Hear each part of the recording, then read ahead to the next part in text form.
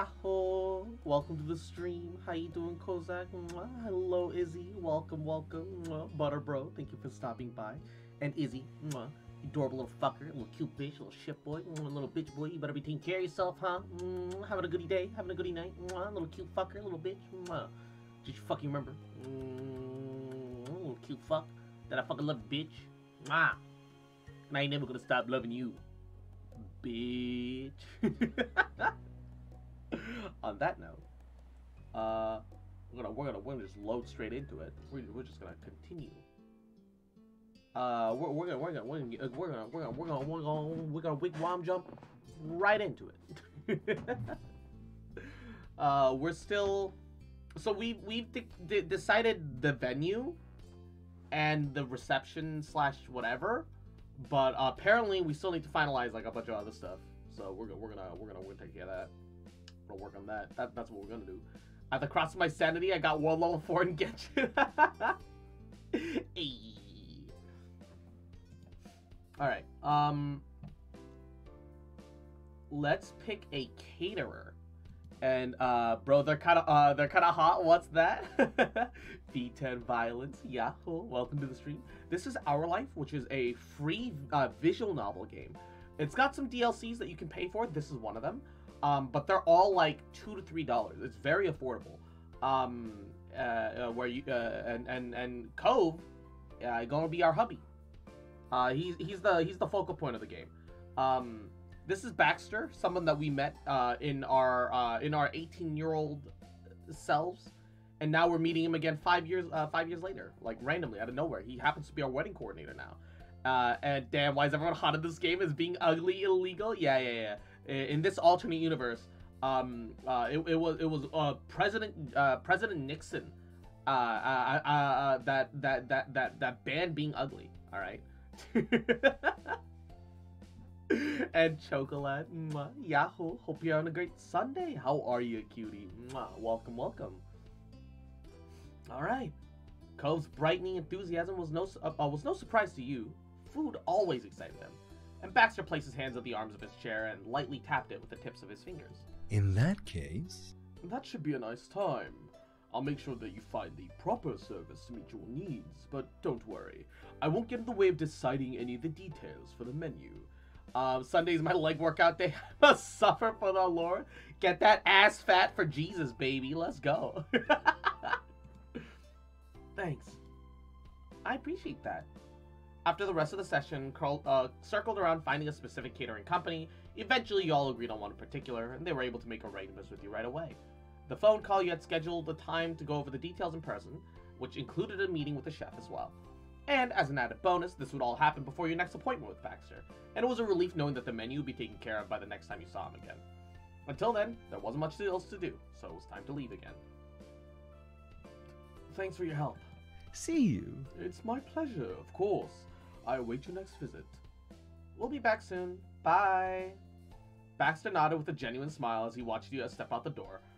Once you were outside the offices, you noticed a little pep in Cove's step. You were both in good spirits, chipping away at the wedding plan details. It had a bit of a special way of doing that. Why is Baxter eyeing Cove like that? Baxter, like, flirted with both of our characters when we first met him. I think he kind of has a soft spot. On the scheduled appointment with the caterer, you and Cove eagerly arrived at the location specified over the phone. You were led inside the building, past the seating room, and directly into a commercial kitchen.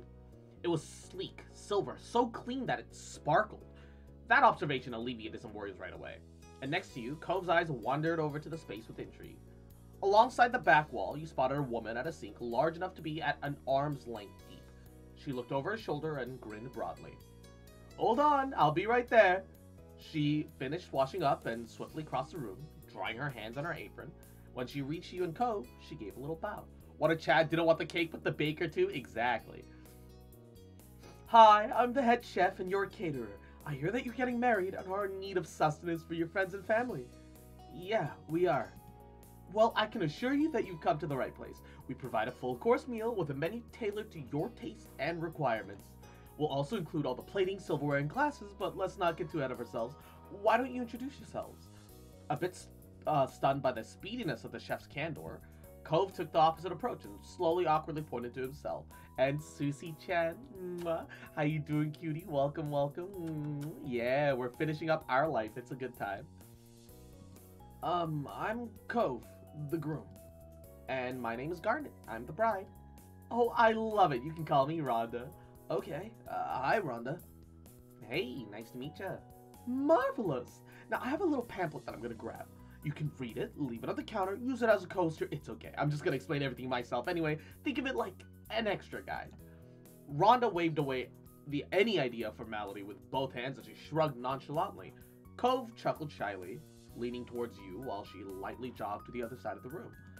She scooped up 2 information sheets and came right back. Rhonda confidently stretched out her arm all the way to offer each of you a pamphlet. Is this a DLC? Yeah, it's the new wedding DLC. It's the final one. So we're getting married. We're setting up the details for our wedding. Both of you accepted one. Cove turned it around in his hands, inspecting it carefully. And you studied the one in your hands, too. Do you like the game? Yeah, it's been great. I'm actually really excited about the next one, too. I already got the demo downloaded. I just haven't played it yet. Well, now that I've remembered that, we can get into the nitty-gritty. Let's shop talk the menu. You can easily choose between a single menu that's consistent across the board, easy peasy, or we could do up to 2 separate kinds of menus based on different dietary needs. Guests could choose between them, and we'll prepare as much of both as needed. And it'll practically go without saying, but we'll be unable to accommodate individual plate changes if anything comes up. For example, a situation where just 1 or 2 people need some specific elements left out, we can work with that without needing to make another full selection for it. So what kind of menu did you 2 have in mind?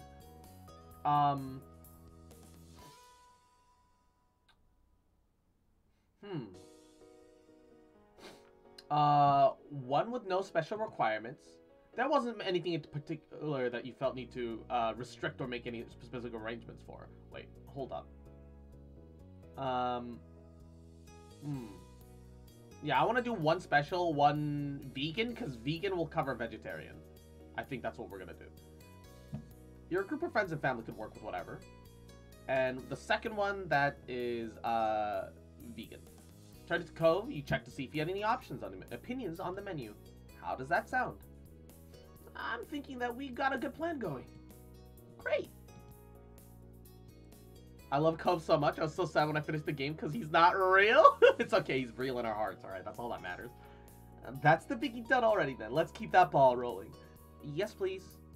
At the minimum, there's going to be a main entree in our service. So that's 1 course automatically. And if you're having cake or another dessert, that'll technically be another course for your guests. Although that doesn't count as one of the portions that we offer here. We do go up to 6 portions, the dinner, and as many as 5 additional portions. So we're looking at a salad, a soup, a hot appetizer, cold appetizer, and or a palate cleanser. Do you know how big you want your service to be? Oh,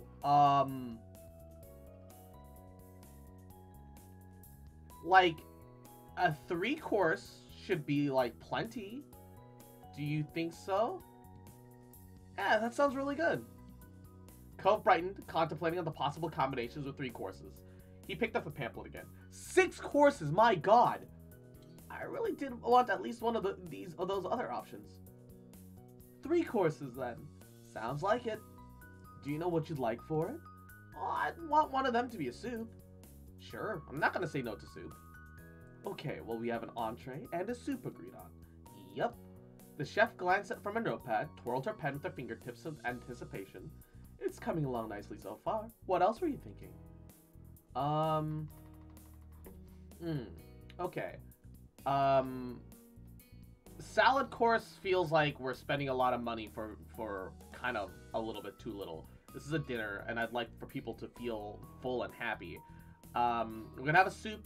We're gonna have a main course. I think rather than a palate cleanser, I want an appetizer. But going from cold to hot is weird compared to just having a hot meal all the way through. I think a hot appetizer is our goal. Perfection. This will be tasty. Oh, and how much heat were you expecting for the dishes? We can keep it all very mild, or we can easily push the spice levels up. Oh, what do you think, Cove? Cove met your eye, and you could tell that he was mulling over the same problem. And then you caught the light bulb moment in the way that he brightened. How about we keep the meals mild? and we put out sauces and stuff on the table so people can adjust food to their preference. Is that possible? I love Cove so much, he was so... no, wait, I read that. Monster Prom 2, Monster Camp... Oh, I love Monster Prom and Monster Camp. I've got them both. They're amazing, great games. Is that possible? Oh, yes, of course, we can do that. That's a perfect idea. Cove's suggestion made sense, but his cheeks still reddened from your compliment, and that only made your grin widen. And... The chef backtracked through her notes for a second. She thought over everything that you all had discussed until she could pin down exactly what was slipping in her mind. What about the drinks? Are we just a water please party, coffee and tea group, hard drinkers? There's at least going to be some water even if you have other options, so don't worry about that. Oh, then I'd like there to be, some mixed cocktails. Wine would be great. Alongside, coffee and tea. That's pretty much everything that I'm thinking. And hey, what's up, brother? Welcome, welcome. Area chat on my server is talking about eating food, but adding OC to the end of every food? Yo, spaghetti UC? Ham bussy?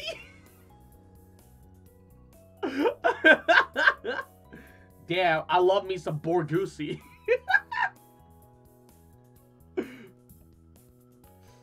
Then Cove offered a suggestion. Could we have some fruit juices there too? You're right, we need juice too. Nodding in agreement, the chef wrote down the latest addition to the menu. I think we covered it. Nothing else I want to add. We'll make it happen. So that's the menu type, meal scale, spice level, and basic beverages. Please, Rhonda rolled her sleeves up, and her gaze fell on you and Cove with a new determined gleam. Let's go deeper. A whoa? Cove smiled nervously at the chef's intensity. A whoa? But he didn't wilt completely. A whoa? You had the sneaking suspicion that his remaining strength came from the topic still being about food. I'm looking for a bit, doing an island event for a song. Oh, are you doing the lullaby one? Because I ended up getting that one off stream last night. I didn't even have the song. There were just other people there. The conversation continued from there, and it dug into the specifics such as the main protein, the side dishes, the style of cuisine and foods that we based off, so on and on and on. It took a fair bit of time, but eventually a finalized selection was arranged. You couldn't exactly get over how delicious everything sounded the longer the conversation went. And by the end, Cove appeared to be just as relieved and excited as you were for the food. But most of all, you were just so grateful to have a set menu plan for the wedding. Rhonda, however, hadn't really slowed down at all. I see that you're both settling down for a rest, but please hang on and stay with me just a little bit longer. We're not done yet. Oh, is there something else? Yes, and it's called presentation. We can do all sorts of flair for your meal. Were you picturing a plain Jane approach or something a little more hoity-toity?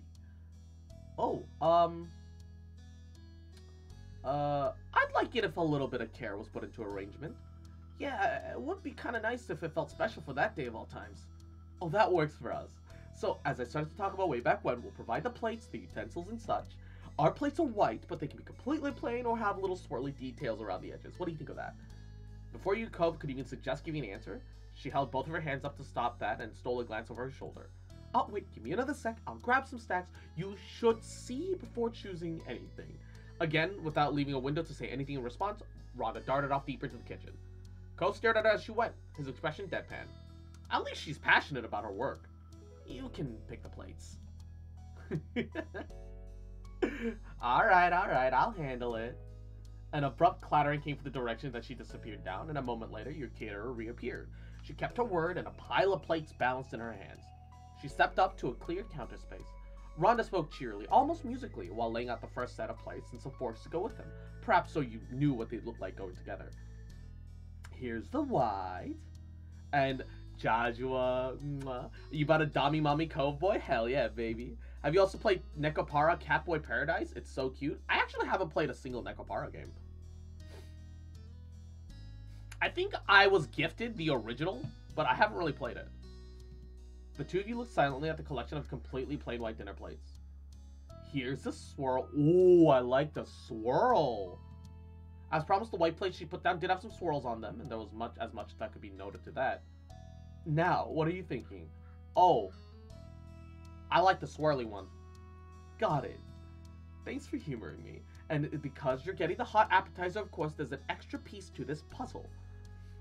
I have been meaning to play Nekopara Catboy, yes. Now, what we could do is bring it out ahead of the meal and place it in front of the each guest in the seat. But that's not our only option. We could also have all the appetizers set out on a single table from the very start of the reception so guests can go over and eat as they please.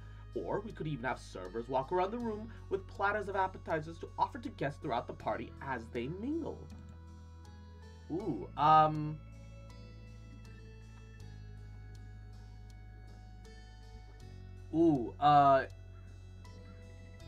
I kind of want to have servers walking around the party. But if it's food that's being delivered by servers, I would want to change it to a cold appetizer. Oh no.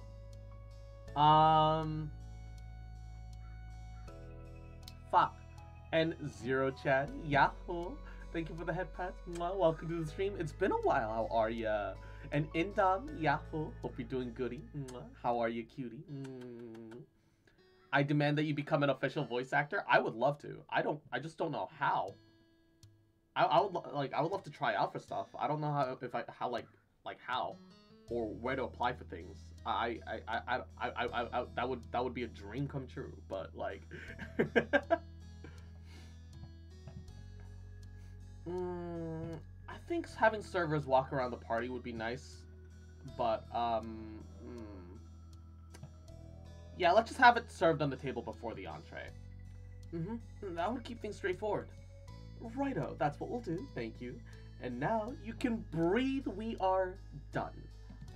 Rhonda happily laughed as she closed her notepad and put it aside. Cool. Okay, cool. I'm glad that we've got that worked out. Thank you very much, Rhonda. Thanks so much. Oh, it's my pleasure. We're looking forward to knocking your socks off. It'll be a 3-course double menu, mild meal that your guests will be talking about for years to come, I promise. Neat. One last quick question. I'm doing alright, thank you. Hope you're well. Hey, I'm glad to hear that. I thought I had my headphones on while blasting Naruto music because I'm speaking the whole time. We are fighting dreamers. Hanashiro kero see the fighting dreamers. Sure thing. How do we get out of here again? Rhonda clapped her hands and let out a deep laugh. Ko's face reddened with embarrassment. Oh, go down the hall and take a left to another hall, then a right, and then you'll find the exit. It was so nice meeting you two. Thanks again. And now all of China knows you are a weeb. After that, you and Cove left the kitchens and made it out of the building in one piece, following Rhonda's instructions. You both returned to the car with a vigor in your strides. It was amazing to get such a nice meal arranged, and exactly the way you both wanted it to be. The food was definitely something that you were going to be daydreaming about now until the big day. And when you arrived at the office again, Baxter was already comfortably seated and scanning over his notebook.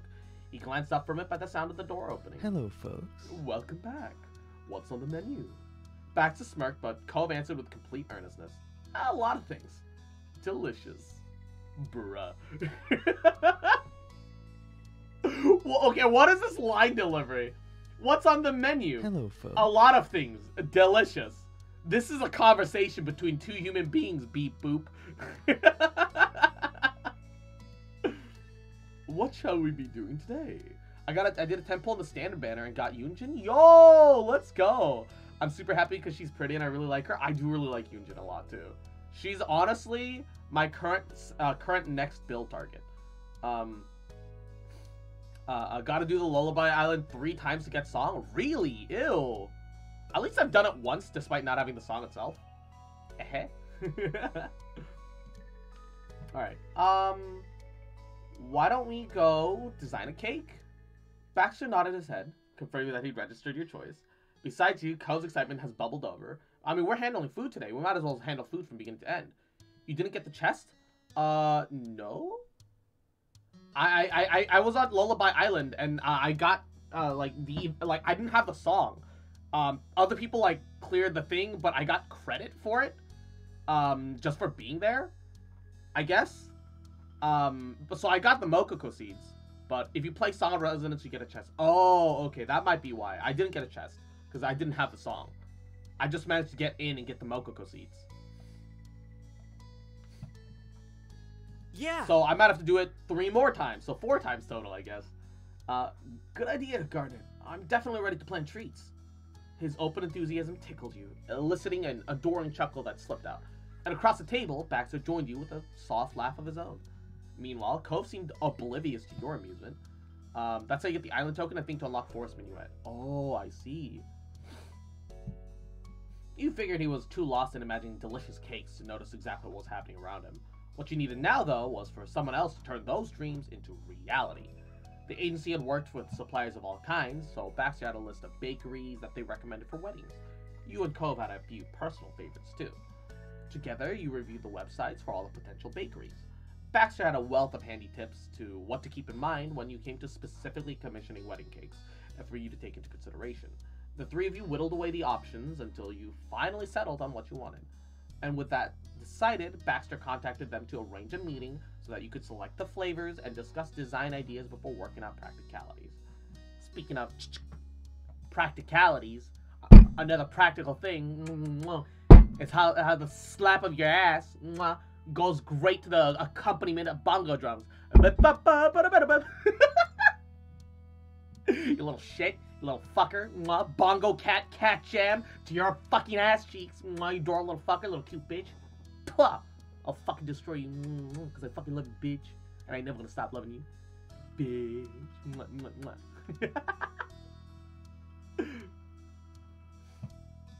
He easily secured a time that worked perfectly for both you and Cove, which brought you to the end of the meeting.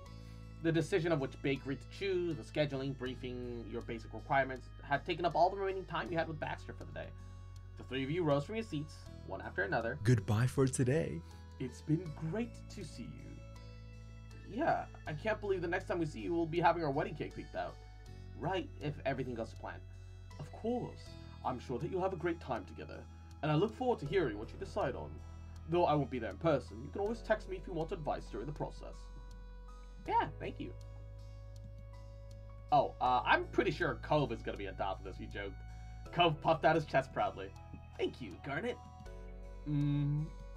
He waved goodbye as you and Cove left the office for the day. The light tinkling of a bell over the door announced your arrival as you and Cove stepped inside, where you were immediately welcomed by a pleasant waft of sweet scents. The bakery was a delight for the senses even before you taken a single bite. Decked out in a pretty shade of pink, it was impossible to miss. Cove closed his eyes, inhaled deeply. There was a soft air of cakes and pastries baking in the oven, tinged with warm spices like cinnamon and nutmeg. The display case was full of the daily selection of the mouth-watering delicacies, neatly lined up and ready to be taken away. The selection ranged from intricately specialty cakes to more rustic homey brownies and cupcakes.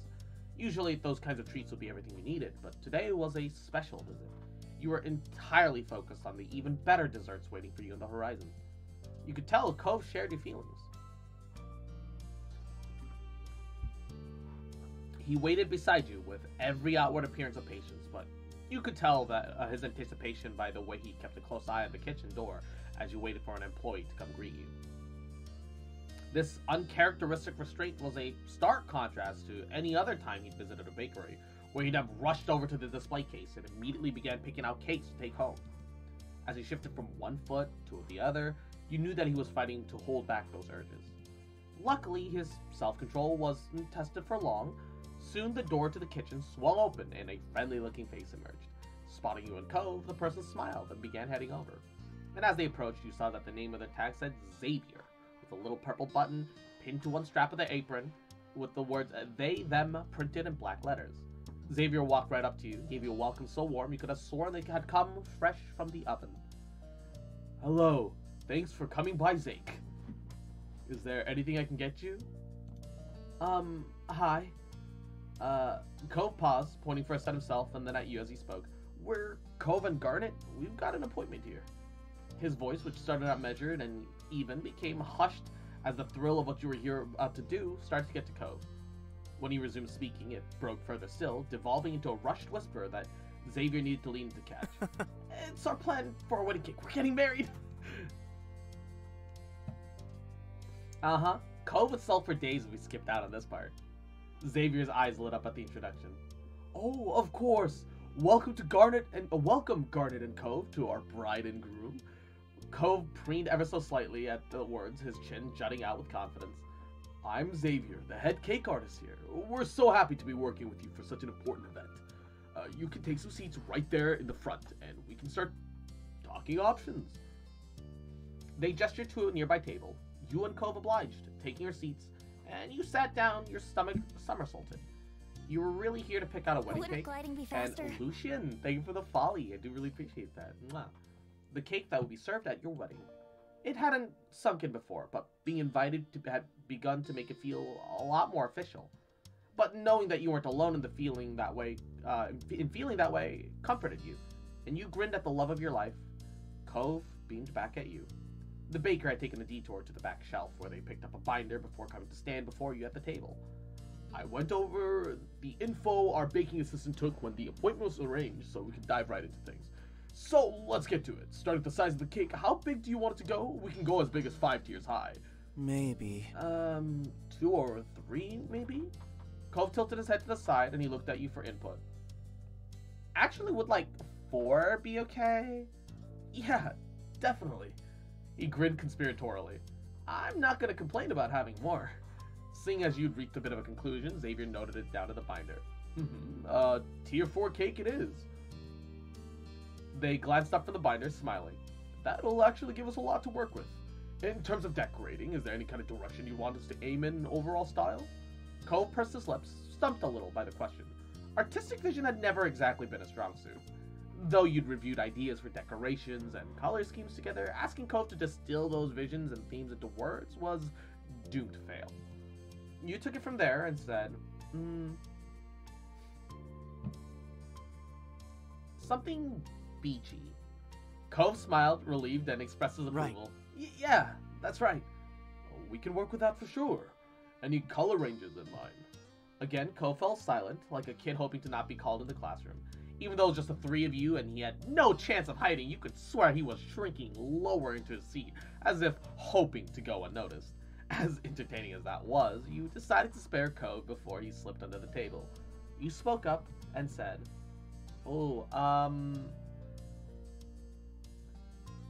mostly white with some pops of color. Got it. And what's one color you really, really want me to keep at the top of my mind?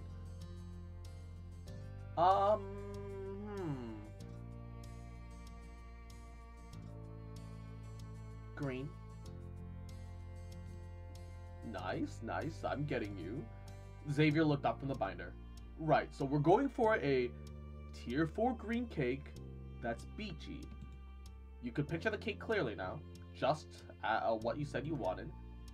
How could you picture the cake clearly now?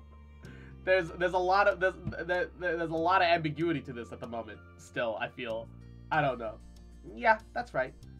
Cove, who was staring at you like you'd saved him from a life or death situation rather than answering a couple of simple questions in a pleasant bakery, gave you a thumbs up. Xavier watched both of you with a smile. This cake is really shaping up. Time for the fun part. I'll be right back. They got up and made their way to the kitchen. The fun part? Cove echoed the words, puzzled but intrigued, and he peered after Xavier, trying to take a glimpse of the magic happening behind the closed doors. Craning his neck didn't grab Cove X-ray vision, but that was just fine, as you weren't kept in suspense for long. Xavier quickly returned with a large covered serving tray, and Cove gasped, his fingers curling with anticipation. Careful, coming through. They lowered the heavy platter onto the table, where it clattered against the hard surface as it settled. Xavier lifted the cover to reveal several plates of little cake slices with mounds of different frosting and fillings and flavors. Ooh. The beautiful array of colors and the breadth of the selection made for a wonderfully presented array of treats. Cove gaped, wowed by the revelation. Oh! We get to try samples? Xavier giggled at Cove's reaction, and given how much enthusiasm Cove had, you bet there weren't many previous grooms whose responses could exactly compare. You do. They pointed at the tray and began talking you through the selection, starting with the neat little slices of cake. So we've got a few flavors for you to try today. Vanilla, chocolate, red velvet, citrus, so on. They moved over to the frosting and fillings. There is vanilla, chocolate, strawberry, maple, mocha buttercream, Over there, we got some chocolatey and fruit fillings, though the insides can simply contain more frosting if you'd prefer. Having talked you through the samples, they straightened up. These are some of our most popular options, but not everything. You can see all of our options on the order forms. As they talked, they pulled out 2 copies of the order sheet and presented you with 1 each. All of the possibilities for each element of the cake were laid out before you. And that's everything. You're welcome to eat whatever parts look appealing, or you can have everything on the platter if you've got the stomach for it. Cove's eyes sparkled with anticipation, and knowing Cove, you suspected that he intended to take Xavier up on the offer to sample everything. When you think about it, Mewtwo has a bigger thigh gap than Gardevoir. I do remember you bringing this up yesterday, Helheim, and I do agree with you. Absolutely. Also, thicker thighs. Plump. He picked up the fork provided and began systematically working his way through the platter. He took scoops from the cake, the frosting, the filling options in turn, moving from left to right, from top to bottom. You chuckled softly, amused that your hunch was correct. Though Cove was evidently intent on eating every little bit of everything, you also noted that he was careful to at least leave a half sample of everything in case you wanted some too.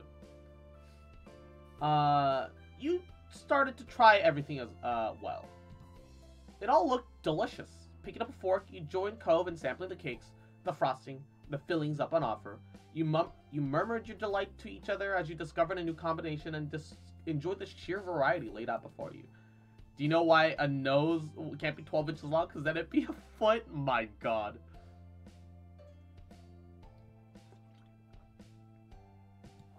You were so enraptured that you nearly forgot that you weren't alone with Cove, but this too was kind of by design.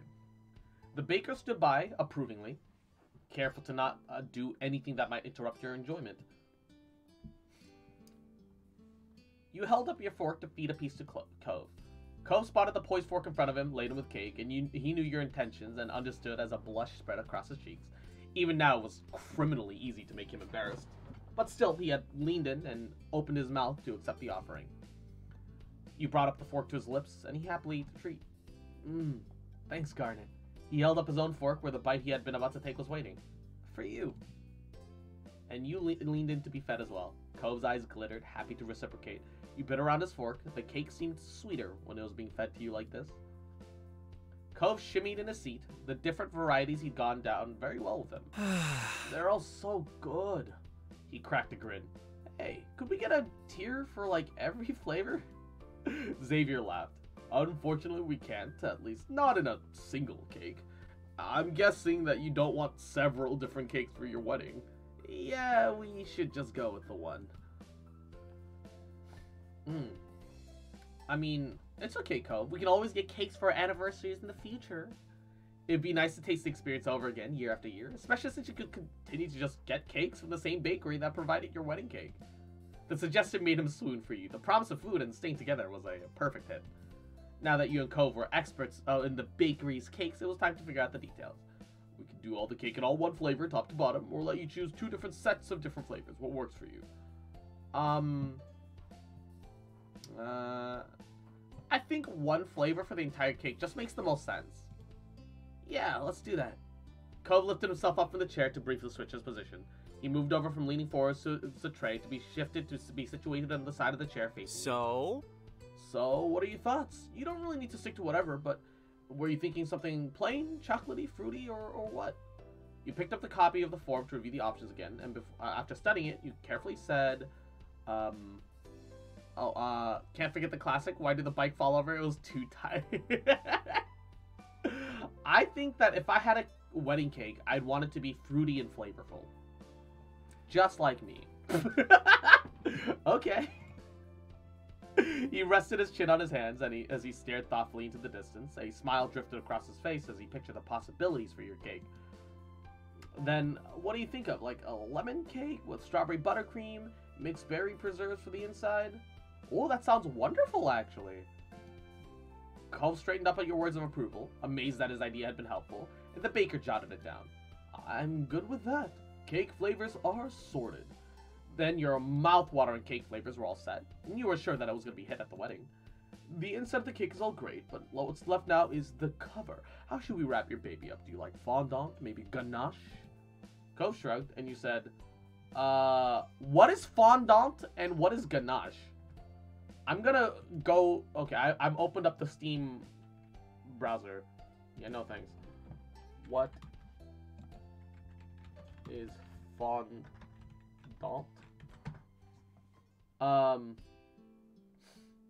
Fondant is edible icing made up of ingredients. Okay.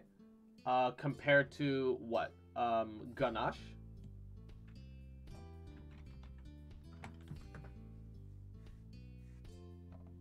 Oh, it's a glaze icing sauce with filling for pastries made from chocolate and cream. Oh, I want the I want the fondant. Go with ganache. Fondant for wimps, but fondant is pretty. I agree that ganache would be more tasty. I would prefer ganache. I just didn't know what the terminology for it are. Fondant is used more for design. This is a wedding cake. This is a wedding cake. I need it to be pretty as well as tasty, and if so, I will take the hit. And I will take fondant. I know ganache is more tasty. I've had them both, I just didn't know what the words were. You don't want your wedding cake to be bomb-ass, for real, for real? I mean, we also, like, it's okay, it's okay. Our anniversary cakes will have ganache, alright? But...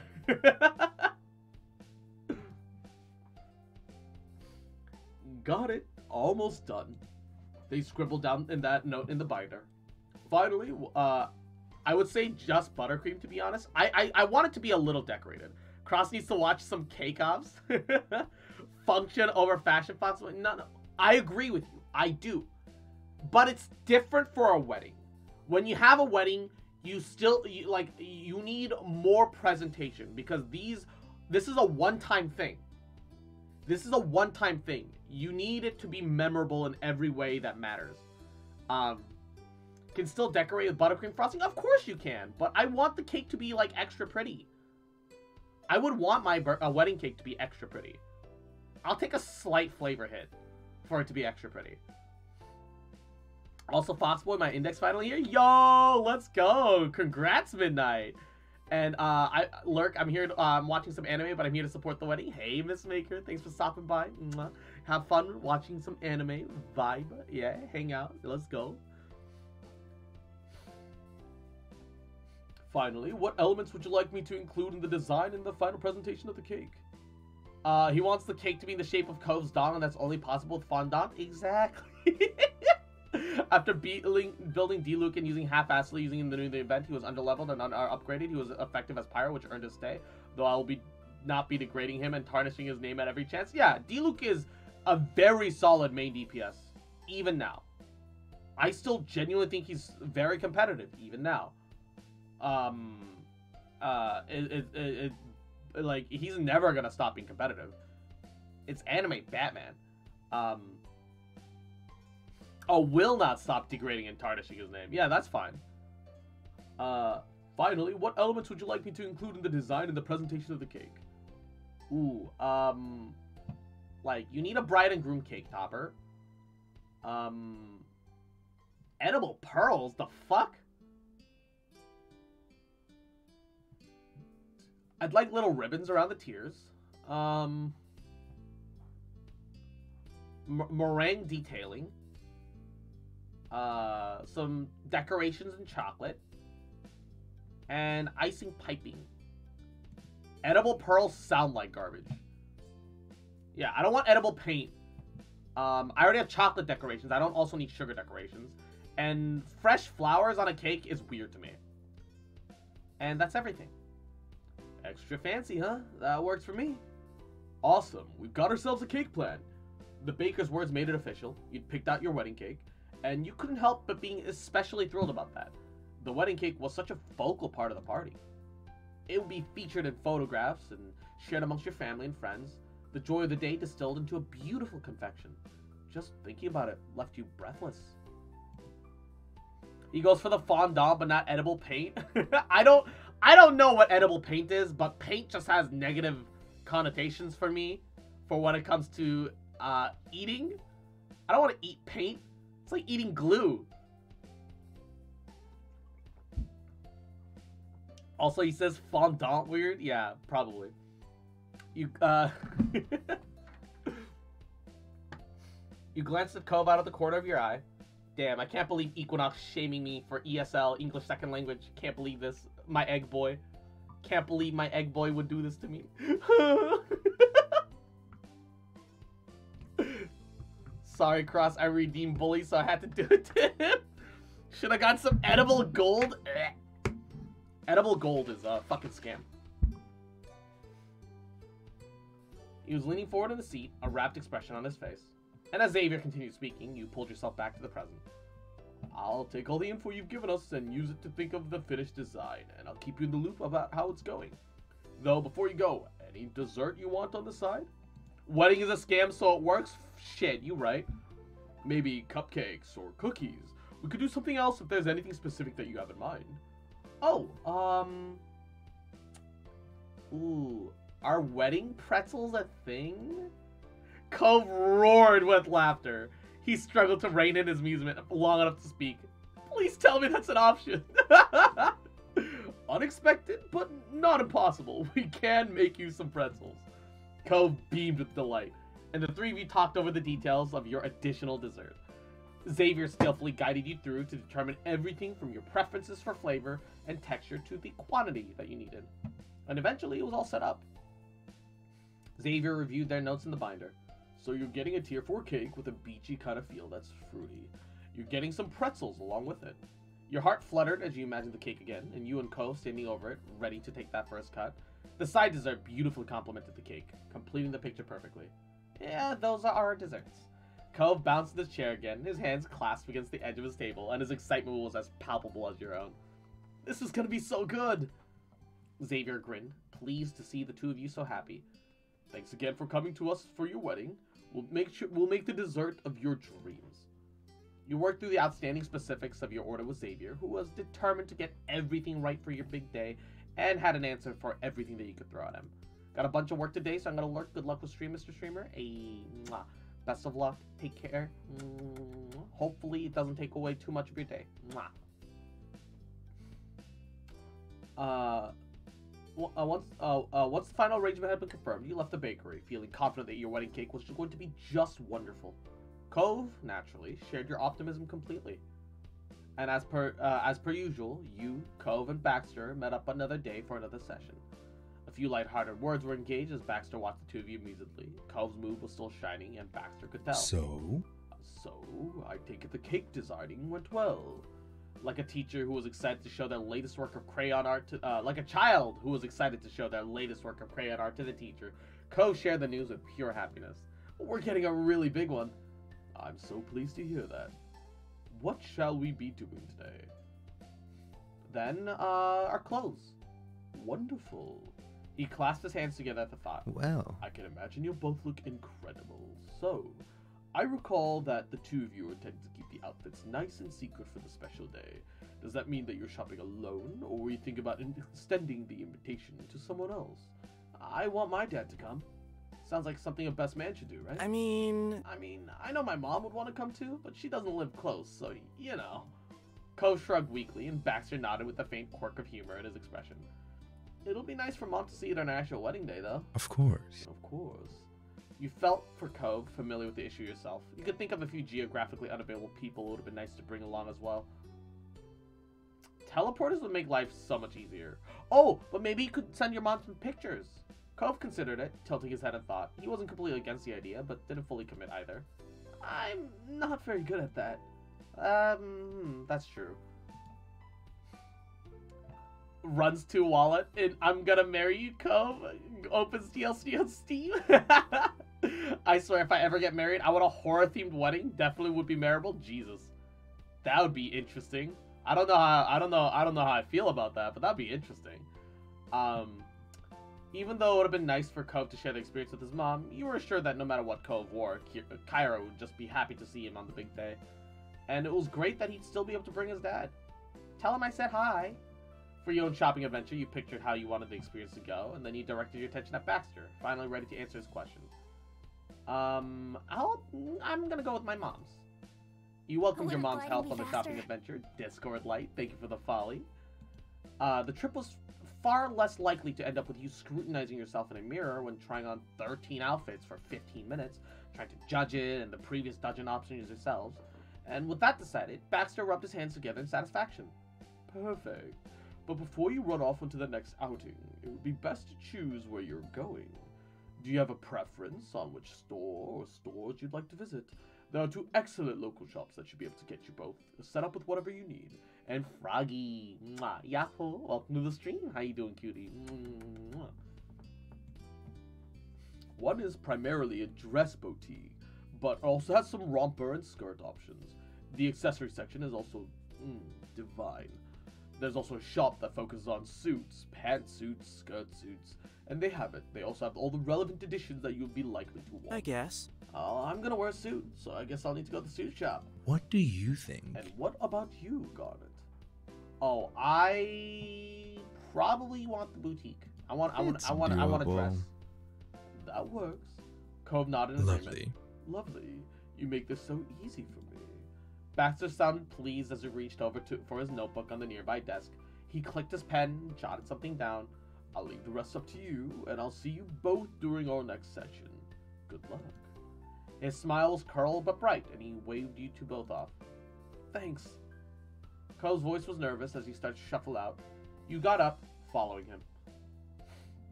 We appreciate you making this easy for us, too. Time passed from your meeting with your planner, and soon both you and Cove were out shopping for a big trip.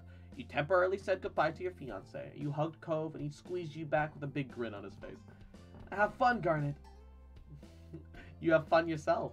Cove nodded, bouncing on the balls of his feet, and you could tell that he was slightly nervous, but still looking forward to the big day. Your car beeped when you unlocked it, and you climbed into the driver's seat. Cove waved you off when you left. You swung by the neighborhood, picked up your parents along the way. Mom and Ma joked about who called shotgun first and who would spread out in the back seat. It was a pleasant drive full of light conversation. For example, you learned that there was an old rumor around Sunset Bird about finally fixing up the old park. Ma doubted it was really going to happen, especially since it had been going around the grapevine for a while, but Mom also didn't think that there would be smoke without fire. But that's getting off topic. What are you going to find today, Garnet? You mentioned a few of your ideas, and your parents listened eagerly, chattering about possible ideas for the rest of the drive. Up ahead was a very proper, fancy building, and you could tell it was going to be really nice. You entered the boutique and took in the view. Wow. The first thing you noticed was how warmly lit the shop was. Despite most of the merchandise being stark whites, the light had a soft glow. It was fanciful, like a fairy tale place where dreams would come true. The dresses had room to breathe, and each displayed like they were a treasure. In the air, there was a faint scent, and you thought it was something floral. But you also thought that something smelled like vanilla as well. And whatever it was pretty and not overwhelming. Aha! Fancy. Ma's eyes narrowed as she scrutinized the place. Yes, this should do well. And Froggy, thank you for the head pats. How you doing, cutie? Mom chuckled as she walked further into the shop. Well, if Lonnie says it's acceptable, then we're in good shape. A woman with an official-seeming binder stepped across the floor, her high heels not clacking once. She made eye contact with you and smiled. I'm doing good. How are you? I'm doing all right. Just enjoying a little bit of our life, vibing. Hello? Is Garnet here? Oh, yes, I'm Garnet. Thank you for coming, and congratulations. My name is Gabrielle, and I will be your stylist today. We'll do everything that we can to find your dream look for the day. She grinned brightly and gestured you to follow her, and she led you over to a sitting area. One sec, before you settled in, let me get a few measurements. You obliged, and Gabrielle took a measuring tape from her pocket and wrapped it around you. You could tell that she had a lot of practice with how efficient she was at it. Thanks so much. Now feel free to sit, and we can get this going. You sat in the middle of the seats. It seemed appropriate with how the spots were arranged. You were able to get up and out easily, and that'd be helpful considering why you were here. Your mom's filled in a couple open seats, and Ma still seemed to be inspecting her surroundings while Mom beamed at you. Gabrielle flipped over a binder, tapped the laminated page with her manicured nails. To get an idea of your vision, I have a few questions for you. This will guide the selection process, and I find it makes things a little more manageable if I bring you options based on your preferences, instead you having to go over every single piece we've got. I really wouldn't want to overwhelm you. Ma smirked but made no comment. She had supervised a boutique since you were a child and likely knew more of the employees here. However, you appreciated that she was respectful of the process. He's mine finally. My dreams come true. I don't know how I'm gonna tell my IRL boyfriend that I'm gonna marry another man.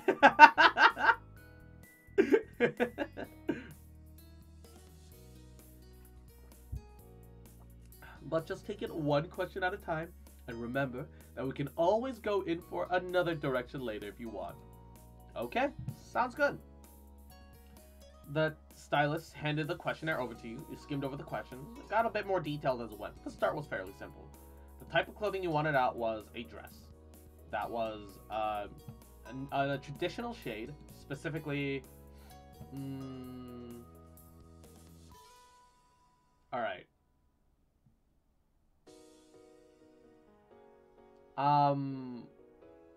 Man, these are all shades of white, I guess.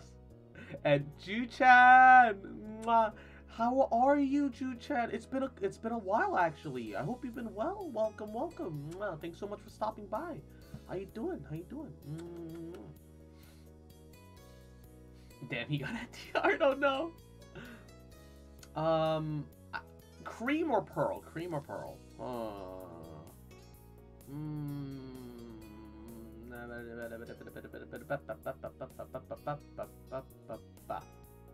Cream.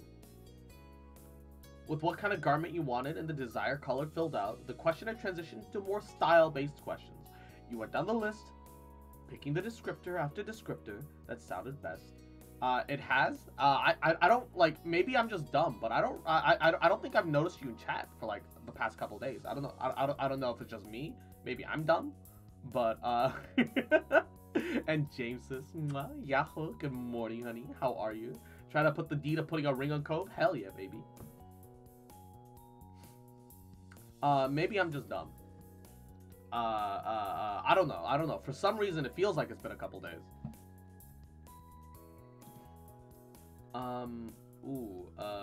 Descriptor after... Did you watch the Jesus meme? I actually forgot about it. So, no, I'm sorry. I want a traditional dress with some textured. Textured sounds cool. I want it to be I want it to be fitted at the top, and then I want it to flow out or puff out. I think puff out is nice. Traditional. Laced, please. Beading and laced. Ooh. I kind of want a sleeveless, but long sleeved is also nice. I'll take sleeveless. Floor length. Finally, you handed the binder back to the stylist. Wait, hold up. We're gonna, well, if we're taking the Poppy Hill, that might grass stain.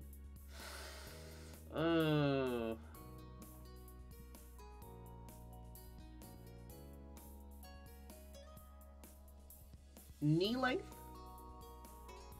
No, I at least ankle length. At least ankle length.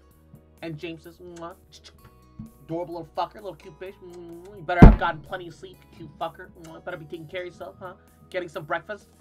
Get up and get breakfast, bitch. Little cute fucker, little shit. Just you fucking remember that you might be in upside down Aussie land, but I fucking love you, bitch. And I ain't never gonna stop loving you, bitch.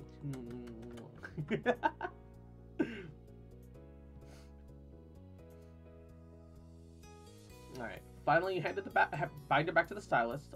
She ran her gaze up and down the page. Oh, I'm on it. I'll go get you something. Gabriel up low-key MP3. Yahoo! Welcome to the stream. Thank you for the raid. And oh, Kato, Yahoo! How you doing? Welcome, welcome. Welcome raiders. Can I get a shout out for Loki? How are you guys doing?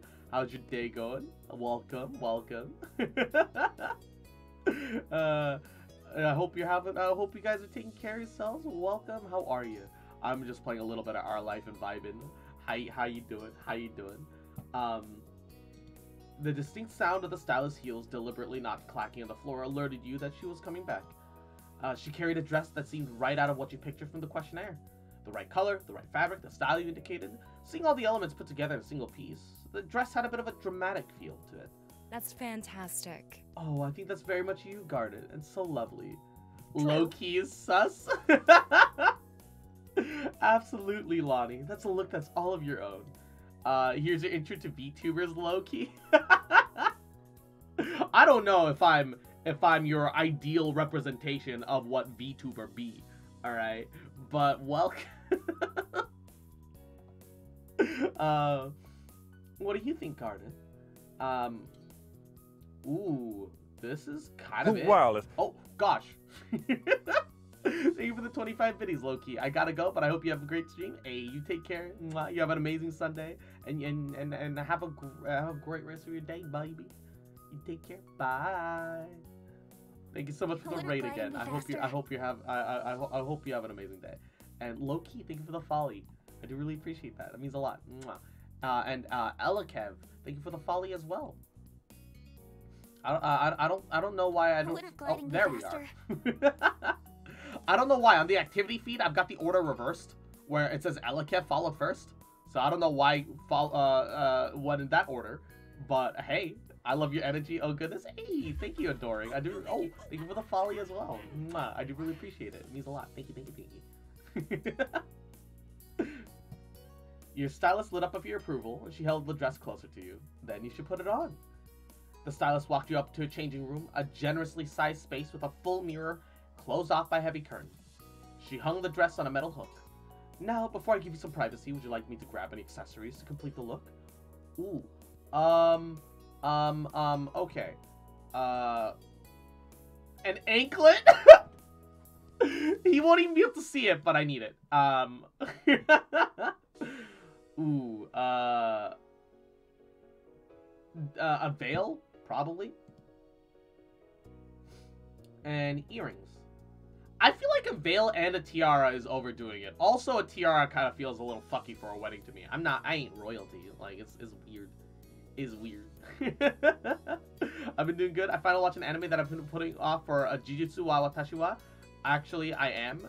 And it's surprisingly good. How are you doing? I'm doing really good. I'm doing really good. Are you just vibing? Having a good time. Tiara be iconic but true. Yeah, I feel like if a tiara was built into the veil, that'd be fine. But a tiara and a veil at the same time feels kind of redundant. For me personally, I think that'd be like that'd be a little fucky. You shared your ideas with the stylist. Also, although I'm not like into being overly decorative. You know, I like a couple of little details here and there. But it's something to show off some sort of originality. But I feel like it depends on the wedding theme as well. Yeah, we're Cove, the Cove, the romance character option. Well, I say option, but he's the only romance character. We're doing a we're having the wedding itself in a big poppy field, like the little hill of her childhood, and then we're going to an aquarium to have the actual reception. So yeah, so yeah, I feel like a tiara in these situations feels a little fucky. Has Norax been around in stream lately? I haven't seen them in a while. Norax has been getting on a little bit later during the streams, when they come by. So yeah, they've still been around. They've still been around. You shared your ideas with the stylist, and from your description, she had something in mind and left to collect what you requested. You closed the curtain after Gabrielle was gone. Gabrielle was gone. You told that you were glad that there was a space to put your clothes when you changed out of them. You slipped into the dress, and it fit well for something off the rack. Gabrielle really knew what she was doing with the sizing. You inspected yourself before you left for the dressing room. The view from the mirror was breathtaking. You truly were about to have a wedding. You slid the thick cloth partition aside and stepped back into the main floor of the shop, paused in front of another well-lit mirror, and beamed. Gabrielle walked over and accessorized you, and the look was finished. In the mirror, the day that you were planning looked back at you. You in the dress that you'd wear to the ceremony, and it felt real. You were pretty content about it. Every piece was fitting together, each moment was joyful, and you nodded at your reflection, spun around to face the others. Ma hugged Mom around from the side. Oh, it's amazing, honey. Mom took out a moment to recover from being bowled over from the unexpected hug, but rallied. You've never looked better, kiddo. You twisted around, looking back at the mirror. It was the right choice. You went back to talk with the stylist together, and she helped get you things sorted. Gabrielle took more of your measurements, discussed the shoes you'd be wearing, the boutique that they tailored to dress to you. Okay, asking because it's just been a long time since I watched your streams. Hey, yeah, no worries, no worries. The boutique would tailor the dress to fit you and your shoe size exactly. It didn't take long to wrap everything up, so you thanked Gabrielle for her help, and had every belief that the next time you put on that dress, it would be one of the best days of your life. And when outside, the first thing on your mind was calling Cove to let him know that you were done. You selected Cove's name in your favorites and tapped the call button. He answered right away, voice chirpy over the phone, eager to talk to you. Garnet! Hey, Garnet. Hi. How'd it go? It went great. Another thing to check off the list. I'm so glad. Oh, it's so good. I'm glad it worked out. He sounded sweet, and a small part of you just melted. Talking to him made you feel even happier than when you had successfully. Talking to him had made you even happier than when you had been for successfully finding your outfit. How are things for you? Oh, I did it too. Me and Dad kind of struggled, but it worked out. I'm pretty sure it's all good. You should like it. Oh, I can't wait for us to see each other. It's gonna be amazing. This is a surprise that I can wait for. Suddenly, the day before the wedding seemed even longer. Now, you would be in suspense. Should I say sorry now if I cry when I see you? I know it's gonna be perfect. But I should probably let you go. We can see each other in person once we get back. I love you. Goodbye for now. Goodbye for a little bit, Garnet. I love you. Love you too. Bye, Cove. You ended the call gleefully, tucked the phone away, then you pulled out your keys and hurried off to find your fiancé. You also gave your appreciation to your moms for not interrupting your conversation with Cove. They had been able to sense you'd been missing him and needed that time. You parked in front of the familiar street to drop off your moms. With the car parked in front of your old house, you said your goodbyes. Thanks. Thanks for letting us come along. Hopefully we didn't cramp your style too much. I'm sure we'll see you soon.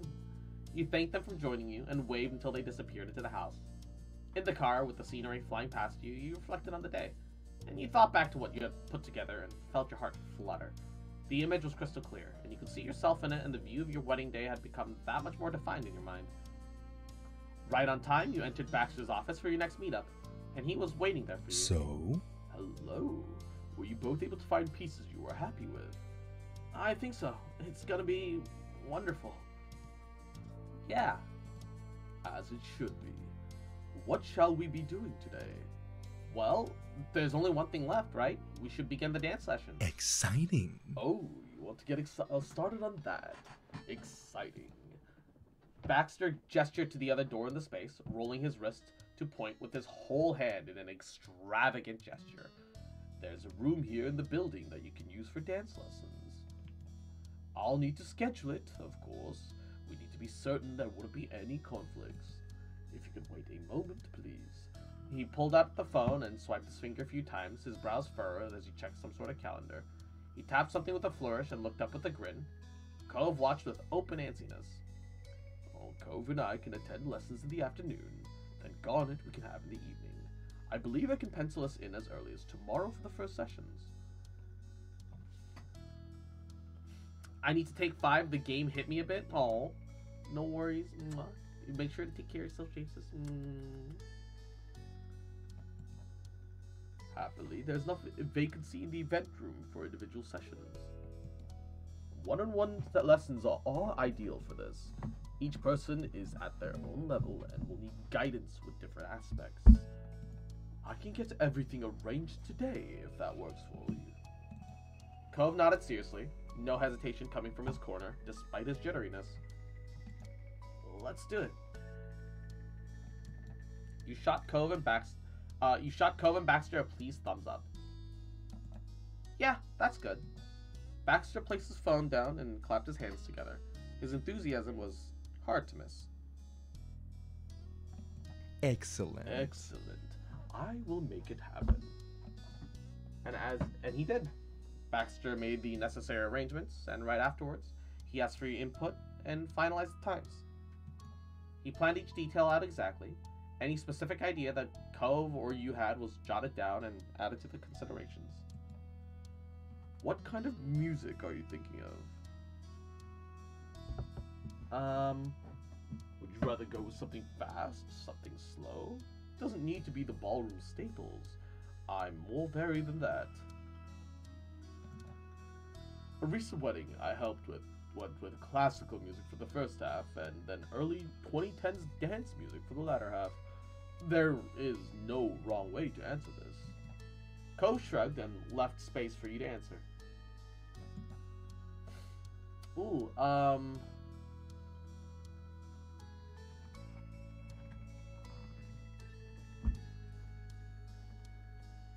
it'd be cool to have some throwbacks from when we were growing up. But I would just love songs to dance to. You had already started thinking about what songs best fit Cove in your relationship. Baxter nodded approvingly, and Cove was even more supportive of your recommendation. Cool. I think I can guess. Oh, cool. I think I can guess some of the songs that you're hoping for. Absolutely. Of course. And speaking of, let's chat about the particular tracks. Absolutely. And of course, and speaking of, I already said that. After continuing to discuss the music selections for a while, your office time with Baxter finished, and it was time to leave for the day. Goodbyes were said, knowing that the separation wouldn't last long. Tomorrow wasn't that far. The hours rolled by quickly, and it felt like a blink by the time that the session rolled around. A bit after lunch, he drove Cove to his first solo dance lesson with Baxter. He was definitely nervous on the drive over there, and despite his usual anxiousness, he insisted that he wanted to do the lesson on his own, and he would show you his moves after he practiced. You wished Cove luck and dropped him off, hoping he had a good time. You drove off soon, and as he disappeared into the building. The plan was to run some errands until it was time to pick him up. You heard about a new store that opened up recently, and it was close enough that you said check it out, see if they had anything worth getting. Unfortunately, the store didn't really have a good selection compared to other options, but you stalled in the snack section. You debated on buying something in order to not leave empty-handed. So, you bought some pre-portioned packs of cheese and jerky, scooping out the box of savory morsels off the shelf and brought it to checkout. Another store that you knew what you needed was minutes away, and a short drive later, you are on your way to finishing your errands. It was nice to keep busy while waiting for Cove. When the time came, you drove the car up to the front of the building, stopping where Cove stood on the sidewalk. Cove greeted you with a smile and hopped into the car, closing the door behind him, buckling into his seatbelt with a click. How'd it go? Cove shifted in his seat while rubbing the back of his neck. It was awkward, as you'd probably guess, but not that bad. He brightened as he thought back. You listened to the vivacity in his voice even as you focused on driving through the parking lot. Baxter's kind of a good guy. Not a bad teacher. You pulled out in front of the building and started making your way through the first intersection. Oh, what did you talk about with all your time together? To yourself, you admitted you were really curious. From what you could remember that summer years ago, Cove and Baxter never really spent time with just each other. Cove hummed in thought. We mostly focused on the dance stuff, but I think we also talked about some general wedding stuff. He asked me about the materials of napkins I liked. Nothing personal. He didn't bring up anything from back before when he wasn't our wedding planner. He paused for a moment and then continued. It had to have been purpose.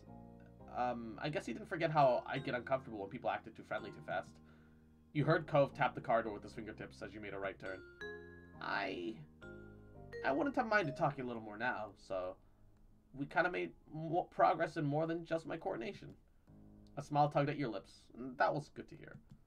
You finally pulled into a parking space and parked the car.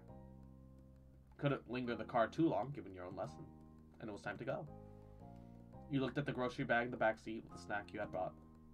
Offered some to Cove. If you're hungry, feel free to snack. You probably needed some fuel after dancing so long. You pointed over at the food, and Cove's eyes widened at the sight.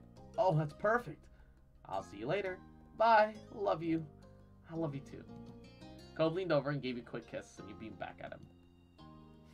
You left Cove at the car, walked over with a bounce in your step to meet up with your wedding partner and turned dance instructor. The doors of the office building let you in after a firm yank. The air was cooler than what was outside. You followed Baxter's directions from yesterday, navigated down the wide halls, a left past the fire extinguisher, a right on the first set of doors, found a thick set of glass doors, and peered into a large event room, which had to be the place. You entered the space, noticed the towers of chairs on the sides of the room. It was easy to imagine that the room filled with a crowd, but it had been all cleared for your private class. You walked across the empty tile floor to the counter at the back where Baxter was. He raised his head, waved you over, setting aside some notes he'd been reading. With the paper and an elegant fountain pen on the counter, he strode forward and met you in the middle of the large room. Hello. Hello, welcome, Garnet. I'm glad you can make it. Hey! You waved at him and smiled warmly. I hope you've been well. Oh, I'm... fantastic. Excellent. Baxter pulled a remote from his pocket, a jacket pocket, and clicked a button. A speaker system you hadn't noticed crackled to life. Familiar music began to fill the room. He must have been busy to already have songs that you talked about yesterday ready. He tucked the remote back into his pocket, and then Baxter turned his attention towards you. Offered you his hand. Well, I'll lead at least at first. We can switch later if you prefer. His gesture felt grandly formal. He had enough performance to practice to really feel as if he'd stepped out of a fairy tale ball. He took his hand, ready to get started. His fingers linked around yours, and he put his arm across your back. Your other hand hovered awkwardly in the air. You weren't exactly sure where to place it. His shoulder? His back? He noticed your confusion and directed you into the proper form for a slow dance.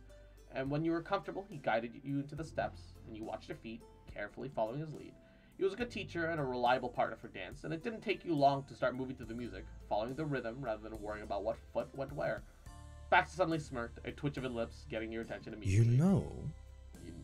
You know, I recall it wasn't just dance lessons I was available for, was it? I also offered to give you rides whenever you needed them, didn't I? Hopefully I haven't let you down with that. It took a moment before you understood what he was talking about. You laughed, clear and bright. I think it'll be alright. We've all got our own cars now. You were impressed that he still remembered, but then again, you also remembered it. It had been a particularly memorable summer all those years ago. Being firmly in the flow, the discussion died down. The only exchange was with the music and the sounds of your shoes and the sleek floor in time with each other's. Do you still dance often? No. Oh, I don't compete anymore, if that's what you mean. I haven't even kept it up as a hobby lately. I do it for weddings, if the couple would like me to assist. He gazed into the distance, somewhere for a heartbeat. Then he came back to you and smiled. I still love dance, clearly. He wiggled his eyebrows and put emphasis on his movements, and you had to admit, he seemed happy enough during the session. There just isn't room for everything. I imagine that you've dealt with similar situations in your adult life. Oh, I see. Thanks. Thanks for giving me an excuse to make some time for a dance. The feeling's mutual. You also loved the excuse to dance. The session was a lot of fun. If only the world gave more excuses to dance, that would be a planet you'd love to live in. So, how did things go with Cove? Baxter chuckled as he led you to the left. You followed, watching his reaction more than your feet. Cove is a remarkably sweet man. You have nothing to worry about, in more ways than just his dancing. But I won't say anything else. Instructor Clyde Privilege. That response piqued your interest past simple curiosity. What happened? The question was plain in your face, but Baxter suddenly focused on your heels, and with him staring downward, you paid more attention to your timing. Perfect. Very nice. It was clear that you weren't going to get more out of him on the topic. So, why'd you never contact us again? He faltered in his step, throwing the dance to a halt. Recovered quickly, though, his toes going back to precisely formed motions. But his face still showed the strain of the upset. I know you had to go back to college, but I never understood why that meant you couldn't ever text or anything. He took a deep breath. Tremors went through his shoulders from the effort of keeping his perfect poise. I apologize for vanishing so thoroughly, and not even attempting to keep in touch. It was unkind. His lips twitched, and it was closer to a grimace than anything resembling a smile, even though you thought that that was what he was attempting. I didn't think it mattered at the time to end it completely once I let Sunset Bird behind. At least, that's what I told myself. Or rather, what I hoped would be true. I wished hard that when you and everyone there didn't see any more, that you'd never think of me again. You'd go on to live with your lives happily, and that I wouldn't factor into it. He paused again. And how did music sound so much like cold silence? That doesn't make much sense to you, I imagine. Baxter offered a one-shoulder shrug for your supposed trouble. You made a soft, encouraging noise. He took another deep breath, and determination sparkled in his eyes. It's the eternal story of my life. I want to be liked, but I can't be important. A friend for a season, a planner for a wedding. That's me. I'm not like him. Cove is a fiance. He stays, he tries. Clingy. I think your friends and family like to joke, but I never thought so. He didn't even care for me, but was willing to dance together to do a better job for his wedding. In life, there are just some ones, and there's the one. You found your one, and I'm genuinely thrilled that you did, and that he found his. All I want to do is assist in that happiness, and to not get in the way of it. But neither of us are here for our old relationship dynamic. That's ancient history. We don't need to get mired in the past when the future is so bright. Baxter's tone was pointed with finality. That was as much as he would say. The pace of the dance sped up, going back to what it had been before. You actually nearly stepped on his foot once at the sudden change. And since he was not going to discuss it anymore, you didn't attempt to try to pry for more details. This had gotten into incredibly personal territory. Oh, Cerno Nox. How you doing, Padoru? Hashira Sorio. How you doing? Thank you so much for the rain. I hope you had a fun stream. Hope you had some good times, good vibes. How are you? Welcome, welcome. G7, I'm sorry. I'm leaving. You just got here. But how you doing, baby? Look, you deserve to be important too. He dropped his gaze at your words, uncomfortable with your sincerity. Doing good, chilling. Hey, glad to hear it, baby. He decided to not push it anymore, though. The tension slowly drained out of him. Baxter schooled his face, and for all the world, appeared like the conversation had never affected him. And you focused on your movement. The acoustics of the room were surprisingly good for dancing. The music was at a good volume, despite the tile flooring, the tapping of your steps. It didn't echo distractingly off the walls. And you both continued to dance as the song cycled through and back. Thoughts played in your mind at the surrealness of reconnecting with Baxter again after all these years without contact. I should ban them alone for their name alone? Bruh. However, that was secondary to your goal of dancing well in your upcoming wedding for the love of your life. It wouldn't be much longer until you'd be doing this with your husband. So you wanted Baxter to continue leading the dance, and he obliged easily. By the end of the session, night had fallen. You said goodbye to Baxter, and Cove came over to pick you up in the car. Get wrecked, loser. Get in the car, loser. We're going shopping. You mirrored his actions from early in the day, climbing to the passenger seat, clicking in your seatbelt. He took the opportunity to copy you as well. So, how'd it go? The amused sparkle in his eye let you know that using your words was completely and utterly unintentional. Well, I'm glad I did it. You bounced in your seat, full of energy despite all the exercise you had. It had been a good experience, and Cove grinned widely, happy for you. I'm glad this was a good idea. Also, did I thank you for buying me a snack earlier? It was good. Oh, you're welcome. Kinda hope there's some left. You craned your neck to inspect the back seat, and you saw an additional sack, and Cove laughed. Don't worry, I didn't eat anything. Eat everything. I bought some drinks to go along with them, and I thought it'd be nice for a post-dance pickup. Cove better know how much you loved him, especially at moments like this. Seriously, what did you and Baxter talk about? You couldn't forget how Baxter phrased it all. You were just too curious. When you were together, did something happen? I don't know. He sounded truly confused, and he tried to think back, and it was apparent that nothing came to mind for him. We didn't talk about anything important. Why? He say something to you? Well, it seemed like he was implying something. The angle of Cove's eyebrows crept into concerned territory as you elaborated. Shin noodles delicious? Yo, Shin ramen is... oh. It wasn't bad. It actually seemed good. He thinks you're sweet. Cove's brows pinched together. They were now approaching deep thought. I guess, I'm not good at dancing. I never have been, you know that. It's hard and nerve-wracking. And I made it clear why I was going with something that I'm not cut out for, who it was for. He showed you a soft smile, and his eyebrows evened out to normal. Maybe that's what he meant. You blushed, your eyes strained to a window. The parking lot had emptied out from early this afternoon, and really was just you and Cove. Maybe it was. You felt very lucky to have such a loving fiance. With the day's arrangements taken care of, Cove pulled out of the empty lot and started to drive away. Next time you were scheduled to come by, it would be for the usual kind of office visit, no dancing required. You highly anticipated the meeting back up with Baxter, and you had a good feeling about where this wedding was going. When you arrived for your session that day, you noticed that Baxter's foot was tapping against the floor in a steady rhythm. It seemed that the lessons from the day before were still on his mind. Hey, hi. Good afternoon. Good afternoon. So nice to see you again. And with all the work, planning, and effort being a thing of the past, you were having a final appointment with Baxter. The two of you situated yourselves in the purple couch of your normal spots, although Cove was unable to treat the visit as anything near normal. His legs had stiffened from nervousness so badly, the bend of his knees was like the snap of two branches. He nearly fell into the cushion. Baxter, the complete opposite end of the comfort spectrum from Cove, smiled with a natural ease. Well, well, well. Well, well, well. This is the last time. Oh. when you sat, always remember that happy days. Thank you for the $3. A wild G7 appears. God damn it, G7. Mwah. I do really appreciate it, cutie. Are you feeling prepared?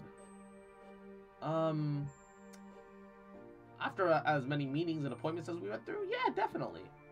Cove didn't react whatsoever, not to Baxter or you, and he was frozen solid.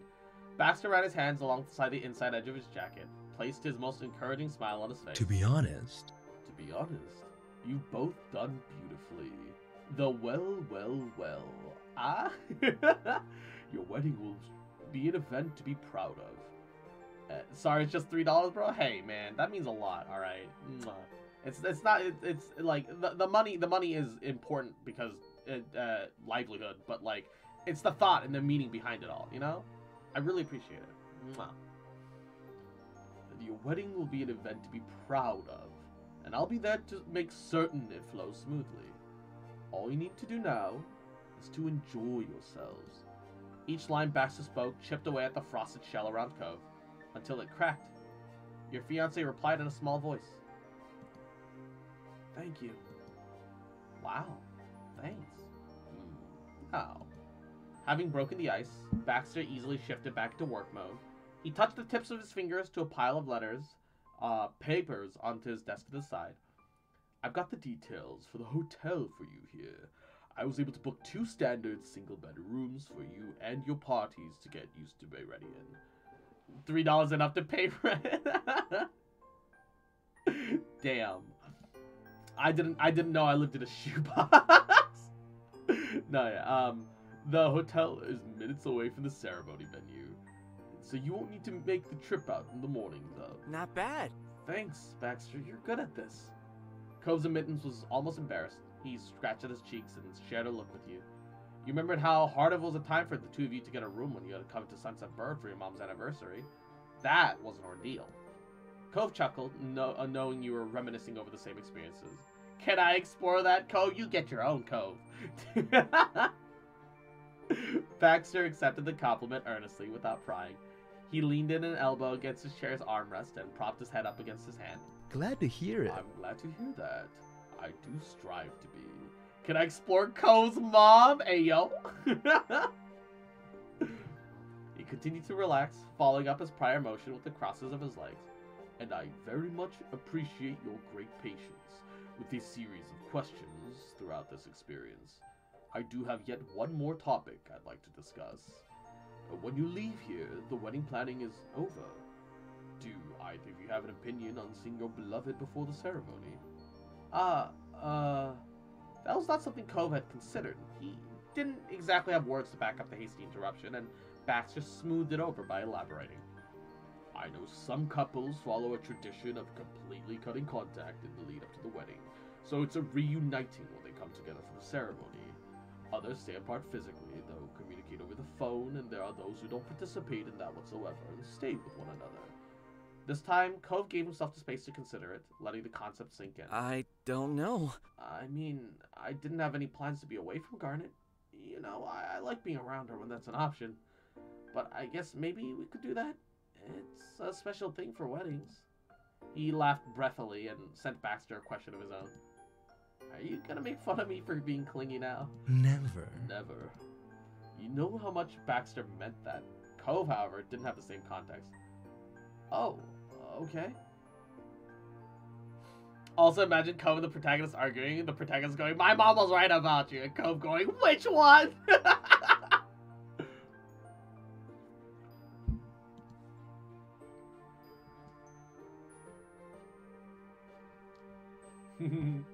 That's lucky for the both of us. I'm clingy too. In disbelief, Cove's eyes bounced back and forth between you and your planner. He was able to express his want to be always around you, and no one in the room had given him a hard time for it. And Cove absolutely beamed at that revelation. For him, it was a pre-wedding miracle. You were genuinely charmed at his overt affection for you and about how cute he genuinely was. But you made the effort to not be entirely distracted, and you gave an answer to the question at hand. Cove, I'd like to share a room with you. Yes, definitely, obviously. Not me realizing it's already afternoon for me. Time goes by so fast. Mwah. I'm glad you asked, because, yeah, I'm a little clingy. Cove shuffled the balls of his feet against the carpet, all while glancing over at you bashfully. And you held on to his sweet gaze, feeling grateful knowing that you wouldn't have to go without that anytime soon. Imagine the protagonist shouting "Mom" and the raw one shouts back and they have to go "No" the other one. That is admittedly why when with the protagonist when you have two mothers, you separate them. One is Ma, who used to be Mama, and then you have Mom. Ma, who used to be Mommy. But now we also have Kyra, who we're also calling Mom. I kind of wish we had called her another variant of Mother, or something. But we're calling her Mom too, like our actual mom apparently, which is a little weird. Imagine you bring your dad to school days. G7, no. And Malik, mwah, Yahoo, welcome to the stream. How you doing, cutie? You held on to a sweet gaze. No, oh wait, I already read that. Off to the side, Baxter watched the two of you from his spot in the office chair. The fondness in his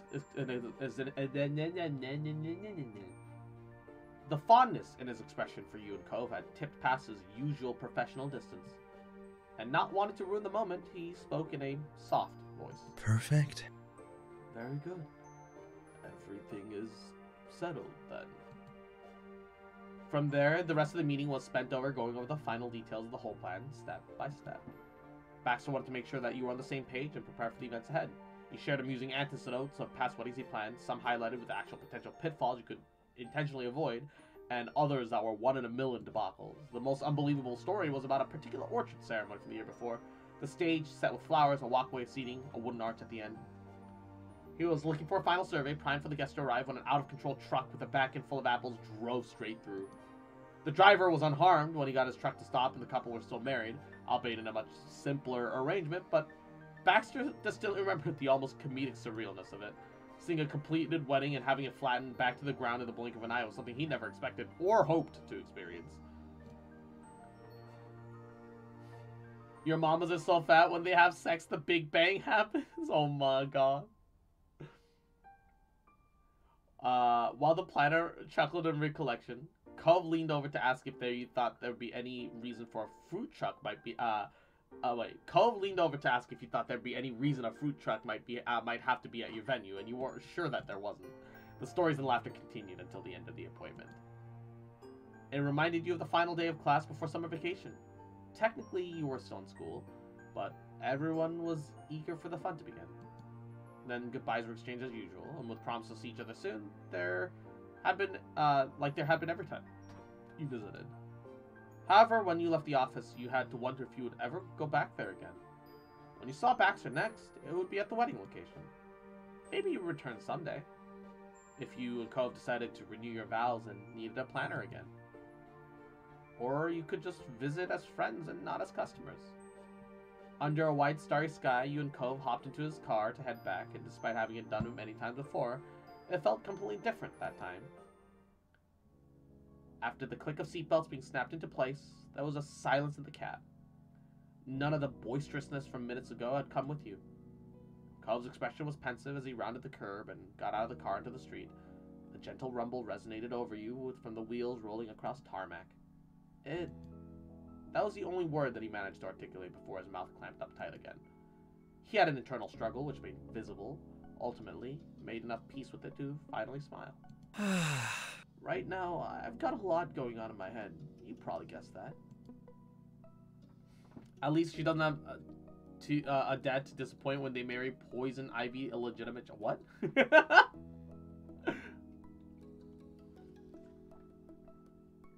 There's so much I want to say to you about us and what's happened and all of this. But it would probably make more sense if I said it during the wedding. His voice dropped to a complete whisper. His grip on the steering wheel intensified. It's so close now. Cove took in a deep breath through his nose, allowing his fingers to loosen again. That was followed by him answering his own question. Don't worry about it. Don't worry about it. Pretend this didn't happen. I mean, you can say it whenever you're ready, if you ever are. Thanks. You're always so nice to me. That warmed you up inside, and nothing felt better knowing that he could rely on you. But there's a lot of other things I'm thinking about too. Like the fact that these are our last moments of our lives together, not being married. After this, I'll be your husband, and you'll be my wife. That's unbelievable. Oh, I love you, Cove. I love you too. Twisting your seat, you let the side of your face rest against the back of the chair.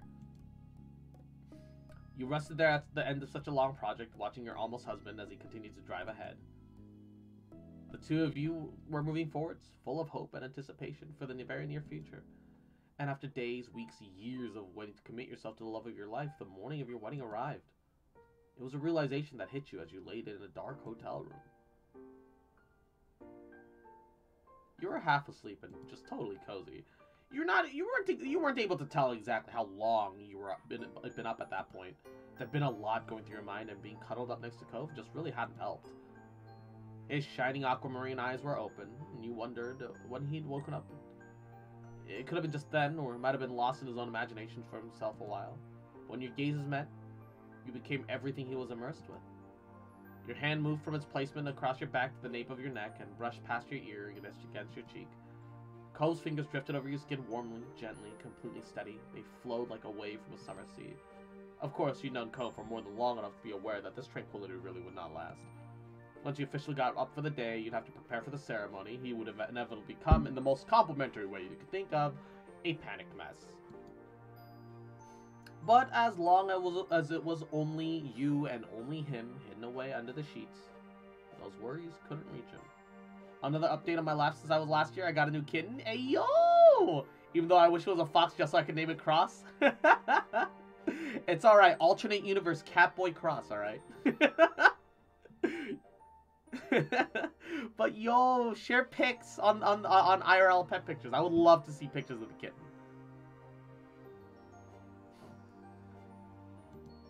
You were each other's shelter.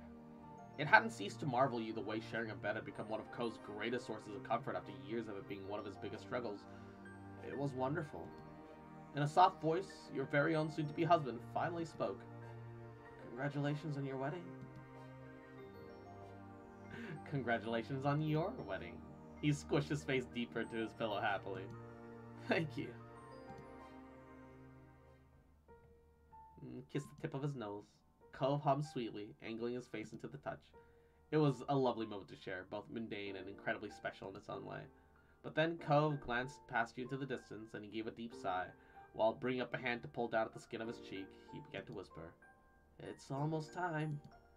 Just you wait, Fox Catboy, watching to perform war crimes with the mice?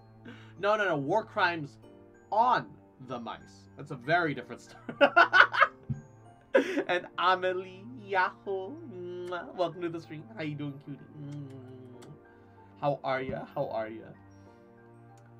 You twisted your head back, sat on the side table near the bed. That was the stock standard digital clock, flashing the current hour and minute in bright red lines. Cove was right. You were gonna have to get up if you didn't want to be late or show up to your wedding in pajamas. By the forlorn look on Cove's face, he honestly considered it before standing up in front of all your friends and family in pink striped shorts, if it meant that he could have stayed. Eventually, though, his eyes let go of the clock, and his attention came to you. Watching you watch him had let Cove basically read your thoughts, so he developed a bent smile before speaking again. I'm pretty good, and you were just vibing, having a good time, chilling, enjoying some our life. Please make my evident lack in English grammar more clear across. Hey, look, I'm in the same boat, and I've lived here for like 20 years.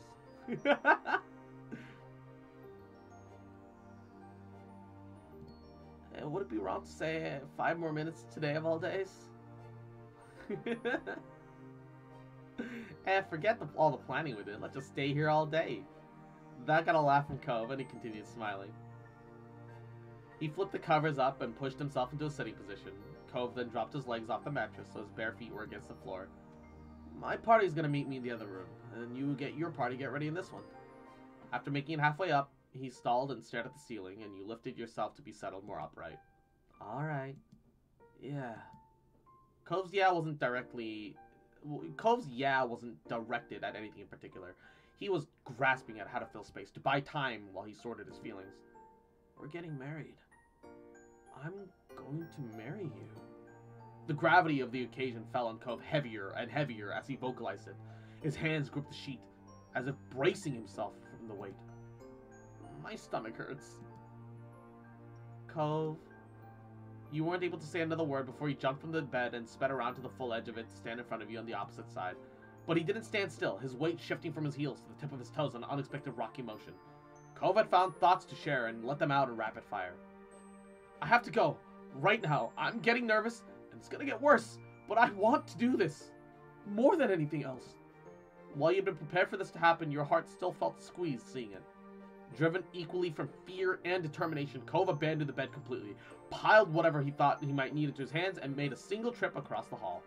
His phone, charger, water bottle, suitcase, overnight bag, pairs of shoes, all of it was pressed against his chest or thrown over his shoulder. It was an impressive feat. Bye. I love you. It'll all be okay, Cove. Cove came around the bed where you sat once more and awkwardly bent his knees down to give you a kiss. And you were careful to not knock anything out of his grasp as you kissed him in return. He moved away without letting himself linger on it, though he had a grin back on his face. It'll be amazing.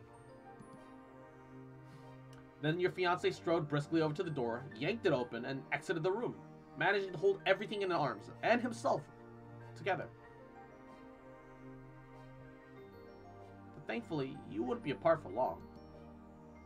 The room became completely quiet in an instant after Cove's whirlwind retreat, and there was no point in lingering yourself, and you slipped out of the bed. Run, Cove, run. Boy, don't do it. It's a trap. I'm starting to see why nobody invites me to weddings, G7, no. And Amelie, you're doing pretty good. Yeah, I'm glad to hear that. Mwah. I think I might have already responded to that, but my brain is on the fritz. So I don't know. Your clothes were hanging up against the door of the small hotel closet, and you went over to check over the outfit. You gave your arms a good stretch, feeling pleased with the assessment, and everything felt perfect. From there, you went to the bathroom to brush your teeth, shower before anything else. Once clean and dry and half-dressed, you went back onto the main space of the hotel room.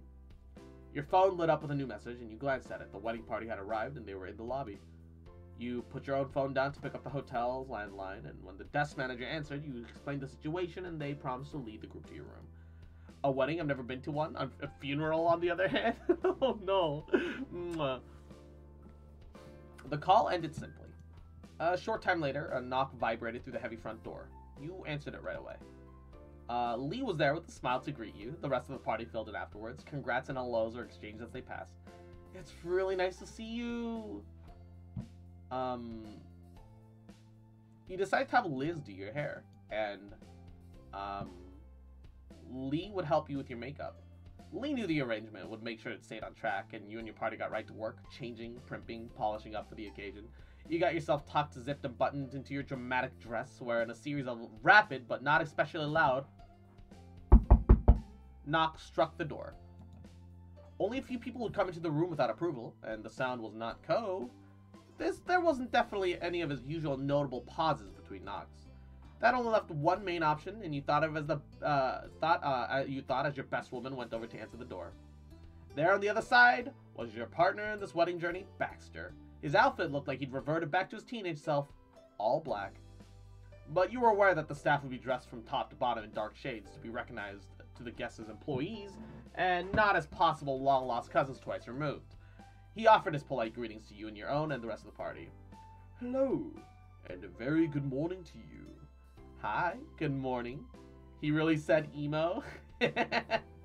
It's just the he's one of the service staff effectively, except he's the planner, which makes it like kind of head of the service staff. So they have a uniform. You look incredible already, but don't fret, I won't interrupt the process for long. How are you? I'm here to check in. Is there anything you need?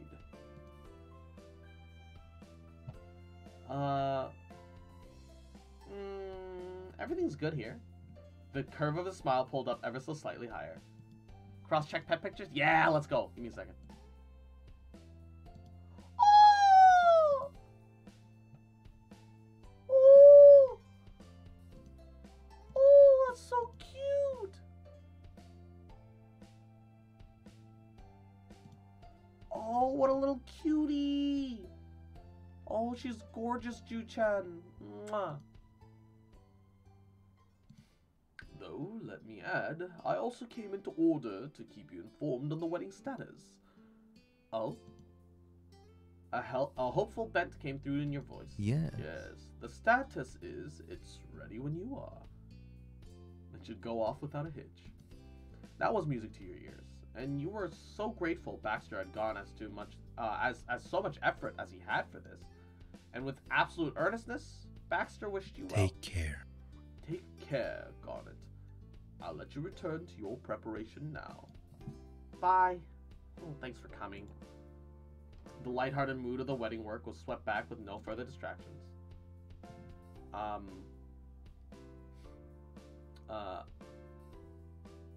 did your nails, which were pretty short, and for the paint you went with a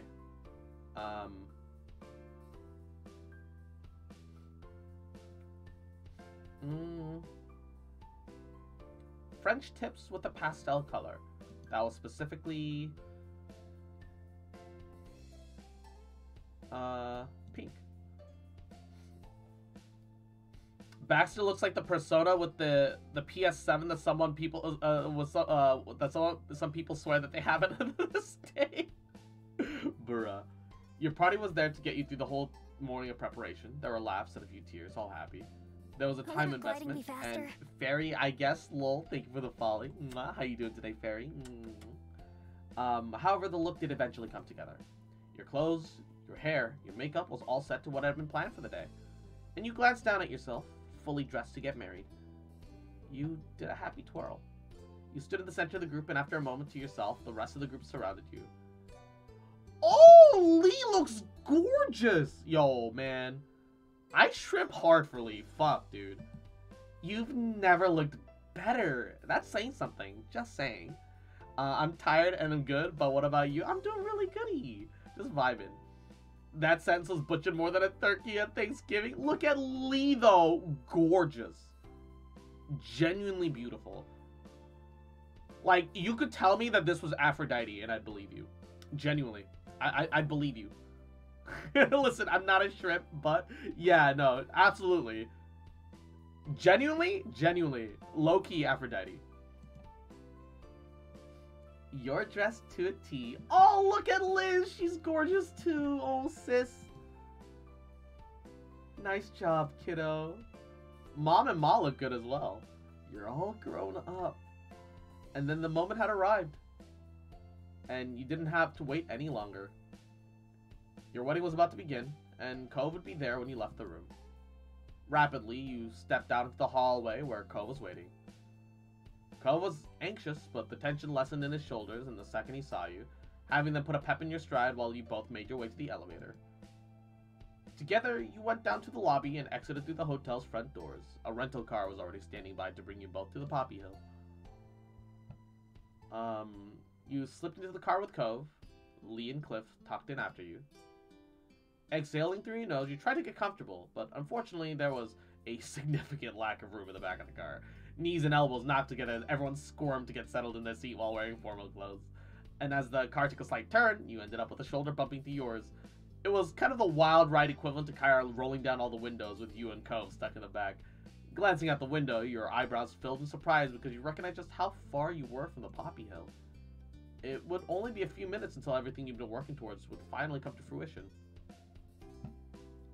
Nothing felt real at all. Chewing at your bottom lip, you questioned if this really was a dream after all. Lee couldn't sit still. She squirmed until she eventually decided on lacing her fingers together and resting them in her lap. This is going to be incredible! It's already amazing, Garnet. I'm so glad you're here. You reached over and hugged her. Squealing, Lee hugged you back just as tightly. You were overjoyed to have her there with you. Aww. Oh, I can still remember when you started to tell me about Cove. Who would have thought that we'd be here years later? She laughed as you let go. You both sat down comfortably in your seats and your vision started to get blurry. I'm so happy for you. You just two deserve a fairy tale happily ever after. Then your father-in-law. Look at fucking Cove! Look at Cove's dad. Look at Cliff. How the fuck does he get younger with every time skip? Fucking Benjamin Button over here looking like he just turned 18. What the fuck is this? It boggles my goddamn mind. Then your father-in-law leaned forward in a seat on the other side of the car. He waved down over to where you at. Hey, good luck you two. Mr. Holden's smile wobbled as he saved every detail to memory. You could see the big teardrop pooling in his gaze. But you probably didn't need that, huh? He scratched at the back of his neck, glancing away sheepishly, and tried to wipe a drop away. Thanks. I'm happy you came. Aw. Oh, I should be thanking you, Garnet. I've only ever wanted what was best for my son, and no one has ever made him as happy as you. Mr. Holden struggled to stop sniffling, but you had a hunch that the smile on his face was going to be permanent. Oh, Cove! Oh, look at him! My boy, my mans. Oh! Sharp. Oh! He's got the double ridge piercing like me. Hey, yo, let's go. Look at our boy. You felt the familiar warmth covering your hand, and with a growing smile, you glanced over, already knowing that the sight of you. Cove was delicately threading his fingers between your own. His aquamarine eyes bashfully slid up, meeting yours. You wanted to wrap your fingers around that electric sensation Cove had made you feel aglow with for years and to hold it against your chest forever. And turning your hand around, you gripped him back. The corner of his mouth twitched and slightly curved, and you had a good feeling that his mind was busy with the same enormous thoughts. Baxter wasn't kidding earlier when he said that the hotel was near the ceremony. The trip was already over, and there wasn't a second to spare. Carefully, you exited the car, went forwards, and finally took in the first sight of your ceremony. The Poppy Hill. The quite literal backdrop of your childhood, forever nestled behind the home that you grew up in, and the place where you found a sad little wavy-eyebrowed boy a few years ago. Years ago, not a few years ago. It's been like 15 years for these characters. The distant scent of the sea carried up the wind, mixed with the gentle floral fragrance from the poppies. It was a comfort you couldn't get anywhere else. The hill's ceremony's decorations consisted of a white arch on the crest of the hill, but it didn't need anything more than that. Your hill was perfect the way it was. You stood on the precipice of your venue alone for a moment. Cove breathed in deeply as he stepped up to your aisle. Cove. Garnet. Your planner had immediately been informed of your arrival and came up to greet you right on schedule. Oh, Kyra's here too. They just haven't shown her for some reason. Good afternoon. How good to see you again, and so soon after the last time. He tilted his head in your direction casually while chuckling. Your attempt to laugh along with him came more like a strangled hiccup. Your nerves still had a bit of a complete chokehold on you. Cove's face was tight and strained. Some sounds murmured out, but nothing intelligible. Luckily, Baxter completely understood and offered a reassuring smile to you both.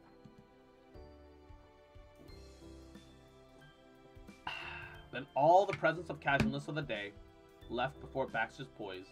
A bright light lit up his dark eyes. Now, it's showtime. Let us get into our proper positions. The wedding parties are being led up to the front where they'll stand by, while guests are getting directed to the open places to stand in the audience area. Does that sound alright? Sorry, I gotta pour myself a drink. Cove, please go back further with me so you can be ready for the aisle walk. Having the relief of Cove being there at every stage, you let yourself be led away by Baxter. Cove followed Baxter's lead as well. You went back around the bend.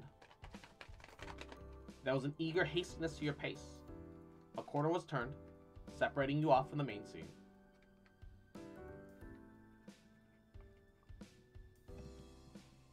Good luck, Garnet and Cove. I will congratulate you when it's all over.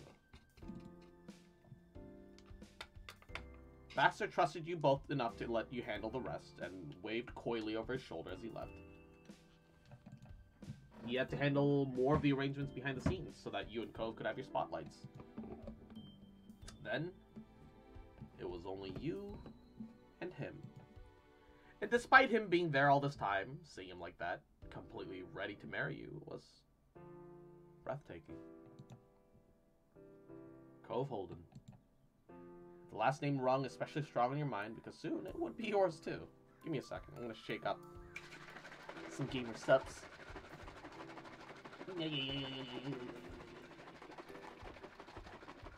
Ah. So the part where Assassins of Cove's secret life come in and crash the wedding, killing everyone inside and starting this visual novel vengeance arc? Oh no. Marriage is trash, breaks down into the wedding with the flamethrower. Without a word, Cove lifted his arm for you to take. His blue eyes were crystal clear, and you could see your future together sparking within them. Seeing him like that, completely ready to marry you, was breathtaking. You wrapped your arm with his gleefully, creating a secure link. The touch coaxed one of his precious wobbly smiles from his face, though he still couldn't say a word. An assistant joined only briefly enough to hand Cove the delicately crafted white poppy bouquet that you had designed him. He grasped it with his free hand, though not with it almost falling through his fingers, and he pressed it against his chest protectively. The assistant made their exit, and you let yourself enjoy the gentle perfume coming from the bouquet. It was sweet and beautiful, reminding you of Cove. You peeked at him past the petals. He was watching you too. And while waiting in the wings, footsteps and the distant chatter of the crowd, the heavy breath of your partner, and your own heartbeat pattered in your ears. Your eyes closed as you strained to hear over the cue of the rest of the noise. But there was no need. You knew that the moment had arrived when everything in the distance went silent. It even felt as if though your heart froze in place, not wanting to be the only thing to interrupt. The first note was struck. Cove's hold on you tightened into a trembling squeeze. And that's all you needed to move forward. And you began to walk forward with the love of your life. He was right there by your side. His legs were shaking too, and from the corner of your eyes you could see his cheeks were wet with heavy tears.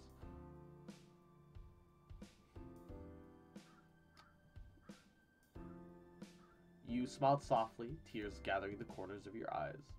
You watched as his mouth opened and closed as if he was speaking to you, though if he was saying actual words, they were too quiet for you to hear. The crowd was full of joyous smiles, loving glances, but no one made a move to distract you or Cove away from each other. His legs are shaky, spaghetti falling out of pockets, the usual. The crowd was full of joyful smiles and loving glances, but no one made a move to distract you or Cove away from each other. And you wouldn't have noticed even if they had tried. All of you were aware in the entire world that the most wonderful man... All of you were aware of it in the entire... All you were aware in the entire world was the wonderful man holding desperately onto your arm. And how, on one of your shared strides, his knee locked and Cove stumbled. You rooted yourself in place, pulling up Cove to keep him from falling completely, and he leaned into you and you both swayed to the side, but he stayed on his feet. The two of you straightened yourselves out and kept going. You were equally committed to reaching the end of the aisle. It might have not been graceful, but to you, it was beautiful. And you made it. When you arrived, you loosened your hold on one another to change positions, and you stood in front of him, face to face. Softly, Cove's lips parted again, and finally, you knew what time it was. Your name. Garnet! He shifted the bouquet's weight over so that he could use one hand to wipe tears away from the crinkle of your eye. He brought his head lower and closer to yours, still caressing your face even after all those tears were gone. Your tears were soothed to stop. You pressed your forehead against his. The delicate way he held you brought so much comfort, and you were able to feel more in control of your emotions, full of love, gratefulness. You nuzzled against the one person who impacted you in such a way. A hush came over the crowd as the Justice of Peace began to speak. It was time. The ceremony speech flowed over to you. You listened to each word, but the sentences faded out of focus the second it passed. It was like having a dream. Thoughts and feelings in your own mind take far more weight than anything outside of it. What did break through to you were Ko's bashful gestures, shuffling feet, quivering eyes, a palatable nervous energy that was barely swallowed down. Not one single movement went by unnoticed. And before you could completely lose yourself in Cove's gaze, your attention crystallized in an instant because the Justice of Peace had just said vows. It struck Cove as well because his knees visibly locked from underneath him. In slow motion, he began to tip backwards. You instinctively grabbed onto his wrist, pulling on his sleeves in an attempt to keep your beloved from leaning further. Numerous sets of arms rose from all around as both of your wedding parties poised to catch Cove if he fell their way. Cove regained control of his legs, caught himself back from anchoring back in the ball of his right foot, and he kept that firmly planted. He was still so absorbed in the moment that the notion to be embarrassed by his near faint didn't take up any space in his mind. It was as if it hadn't happened, at least for Cove. The Justice of Peace, however, lifted a brow, assessing if your groom was physically capable of completing the ceremony. For all his trembling, Cove stood stiffly, a pillar that could not be moved, and it was enough to appease your Justice of Peace before continuing. It was a simple and brief, but there was a weight to every word. Cove Holden, do you take guard at last in sickness and health, for richer or poorer, until death do you part? Cove's shaking, dripping eyes stayed locked to yours. And with the confidence of a man who had been waiting this entire moment for years, he answered with complete surety. I do. I do. It was absolutely heart-stopping, but your turn to response had come. And do you, guard at last, take Cove Holden in sickness and health, for richer or poorer, until death do you part?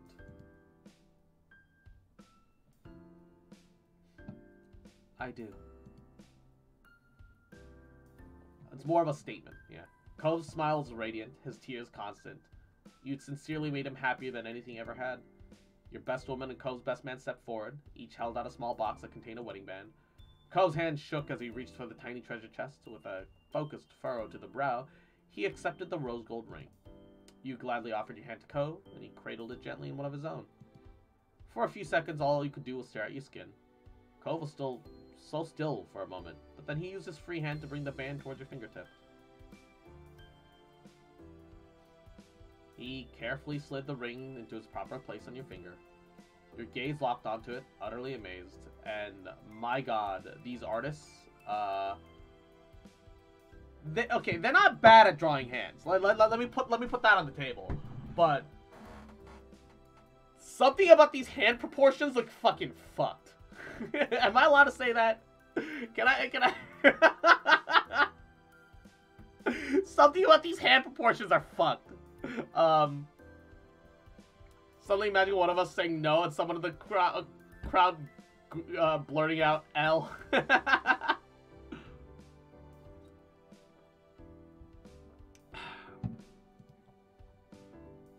Swallowing thickly, Cove raised his hand out to you, and you held onto it in return. Brushed your thumb across his palm. It was your turn.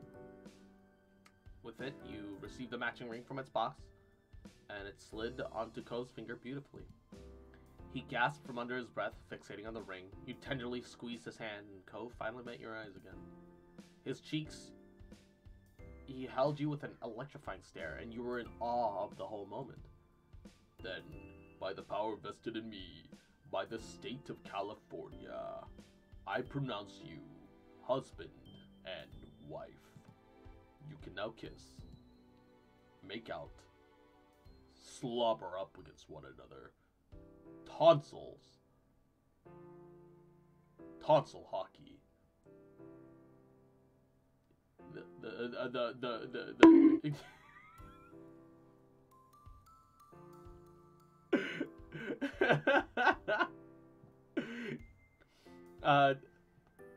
Cove's knees might have started knocking together once more, but his gaze was nothing but eager.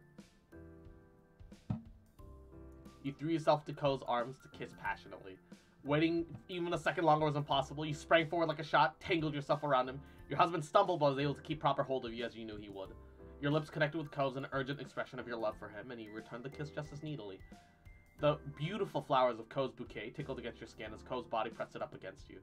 After your faces shifted away from a hair's breadth from you, you could feel one another fully. His expression was wholly adoring, and you could feel his warmth lingering. The crowd erupted with cheers and applause around you. Giddy, you ducked your head down towards Cove's shoulder and laughed. All around you, confetti rained down like delicate flower petals. And, Galmozu, thank you for the Prime! Thank you so much. 2 months. I do really appreciate it. It means a lot. Thank you. I hope you're having a great Saturday. How are you? Sunday. I hope you're having a great Sunday. Hold up. Time travel? What the fuck is this shit?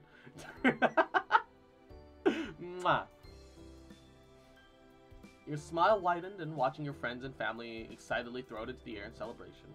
Peeking over at Cove, you both realized that he was barely paying any attention to the jubilance around you.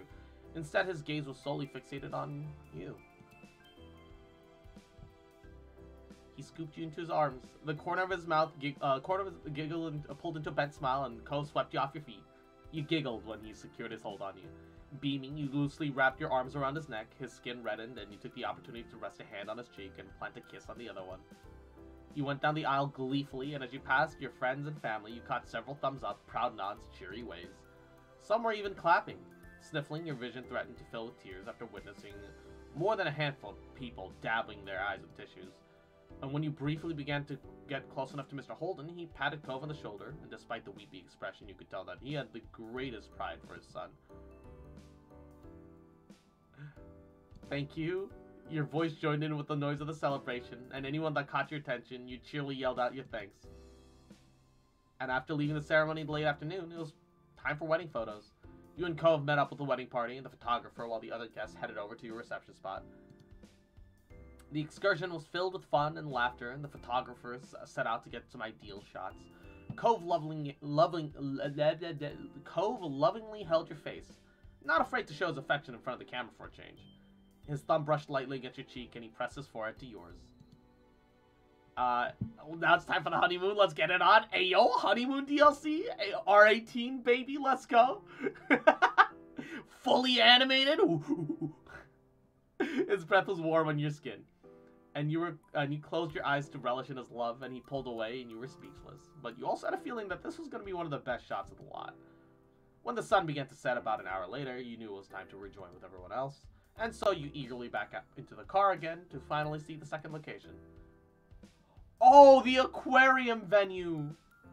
You and Coves entered through the main doors and went into the reception space, and there your friends and family were patiently waiting for this moment.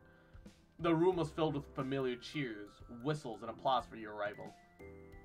As the noise lessened, you began to hear various calls of congrats and welcome backs. The love emanating from your friends and family were palpable. Baxter made his way to the center of the room and began to gesture to the people back. The rest of the staff followed his lead and made space for the crowd. And when the path ahead cleared out, you took a deep breath because it was time. The beginning note of your first dance song was played, and you heard a few of the guests speak in hushed tones, anticipation rising as the melody kicked in. It was moderately paced. Cove met your eyes as ready as he could be, and you took his hands. You heard the whine pitch of a microphone and saw Baxter smiling. And now, the couple will have their first dance. And while your legs were shaking from all the acute emotions still lingering for the ceremony, your joy from getting to dance with your husband gave you the strength to make your way to the dance floor. Possible toe scene, bruh. Cove did his best to keep up with the cadence of the track, and every so often he'd have to take a cautious glance down to make sure that he wasn't about to crush your toes. But your dance lessons were worth it. You performed beautifully and mentally said thank you to Baxter for the dance lessons, and because of that work, your dancing was perfect. And with Cove's hands now in yours, you both made your mark on the dance floor and gave the crowd a show. The two of you gallivanted across the floor, hearts pounding, expressions bright. Partway through the dance, the music reached its slowest part, and the dance for this section was simple, and you allowed a chance to prepare for the more complicated steps coming up. Cove took a second to speak softly to you, leaning in just close enough that you could hear him over the music. This is the first moment to ourselves since we've arrived. Cove was clearly grateful for the chance to finally speak to you. You're beautiful.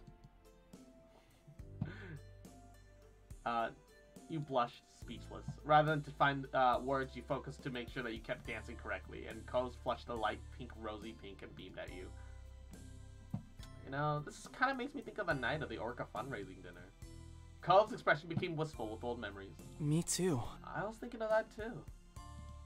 Wedding's normie version of an E3? My god!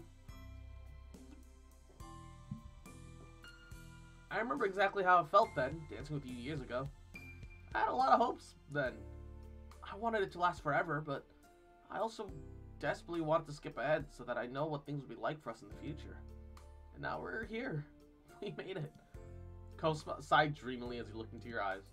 Thank God the ceremony's over and we can just be married now. Not that the wedding is bad. And Bocash, thank you for the head pats. How you doing today, cutie? How are you? How are you? He winced as soon as he realized how his words sounded, and he shook his head. I just kept thinking that I'd ruin something, or something terrible would happen. At this point, a truck full of apples could come through and destroy dinner, and I wouldn't care. Or a submarine, or a nuclear submarine could crash through the aquarium walls and declare World War III. At this point, a truck full of apples could come through and destroy dinner, and I wouldn't care. I'm touched that you wouldn't get depressed over missing out on a meal. You pictured him sulking, sad that he didn't get any wedding cake. Then the music reached the bridge of the song with some complex choreography, and both of you had to focus more on the dance. Majorly hungover, celebrated my best friend's birthday yesterday. Ayo! Tell you, oh, I hope you guys had an amazing birthday. Hope you guys had fun celebrating. And Tyler, Yahoo, cross not playing a scam game. I'm finishing up Our Life, yeah. I can definitely spell, it's okay. That stopped your conversation in its tracks, and the two of you became absorbed into dancing once more as the song's end grew closer and closer. And G7, you have a very, very good night. Get plenty of sleep, cutie. We'll see you later, okay? The final note was struck, and the dance ended with Cove dipping you. Cove's dip was slightly awkward due to the height difference when you were between the two. He had to arch his back to get you down lower than you already were compared to him. He did make it work, though. And Cove's lips brushed over your ear. You're a really good partner. Your face felt hot, and it wasn't only from the dancing. You heard a clap that steadily transformed into wild applause, and turning to face the crowd, you looked over your friends and a family cheering. You grinned at all the encouraging faces, and it was nice to see that everyone had enjoyed the show. Cove had smiled back at you, his happiness plain for you to see, and he continued to watch you rather than switching his attention to the guests. He twisted his wedding band bashfully around his finger. With the first dance done, you both left the open floor to join the others and properly greet your seated guests. Cove offered you his arm to take once more. You took hold of his arm, wrapped around his, fitting us snugly together as matching pieces of a puzzle. It was a hold that easily couldn't be broken. Physically and legally linked to one another, you and Cove went forward as one. After a few strides, you arrived at the nearest table for arrangement and had close family all the way around, including your mom and Ma. The two of you had scooted their chairs closer and were eagerly whispering to one another, trading words of excitement back and forth. Feeling awkward about having to interrupt, though realizing that there's no reason to feel that way, Cove cleared his throat to announce you and your presence. Hey! Hi. Snapping out of their private fervor, your parents turned to the enthusiasm straight to the two of you. You went between them to give them two a hug from behind, and the two leaned into your shoulders, returning the embrace. After keeping the hold long enough to be warmed by the shared body heat, you let go in order to stand up straight. Hello. Hello again, kiddos. Ma folded her hands together at the tabletop daintily and followed Mom with her own greeting. Welcome. It's so good to have you here at the reception now. Thank you. Yeah, thank you. Of course. Of course. The ceremony was beautiful. You sure nailed the theming with that venue. Mm-hmm. Absolutely incredible. All the effort paid off then. Hearing people actually discuss the wedding as a real event, Cove kind of became tongue-tied. Your mom watched over the both of you, as doting as it was knowing. Have fun. Have fun greeting everyone else. We'll still be here if you need us. Lonnie's right. We can entertain ourselves while you're busy with your big day. You're the best parents anyone could have. Oh, shucks. Thanks, Garnet. Thanks again, Moms? Ma's fingers squeezed even more tightly, a visual representation of the restraint that she was exerting to not cheer inappropriately loudly. While Ma attempted to not spook Cove after his tepid attempt to use the new title, Mom had no qualms about saying something embarrassing. Woohoo! We got upgraded. It's about time. Pam! Cove's gaze immediately dropped to his feet and his near constant flush from that day reappeared. You gave your husband a reassuring pat on the arm, proud and pleased with the braveness. Okay, bye. Cove scuttled off, needing an escape, and you gave your parents a wave as you stuck by him. Give me a second. I'm gonna open up the side door. Let a little more air flow. Ooh.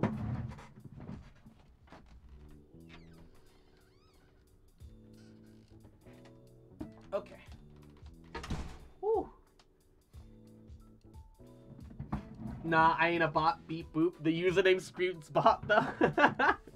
Ju-chan definitely has a bit of a name problem, yeah. Good luck out there. Yours and Cove's moms took their glasses and wine and hand in hand and clinked them together celebratorily. To Garnet and Cove. To Garnet and Cove. As matching images of each other, they slipped. They slipped the drink in good cheer. They sipped the drink in good cheer. Who's dissing my boy Jewel Chan?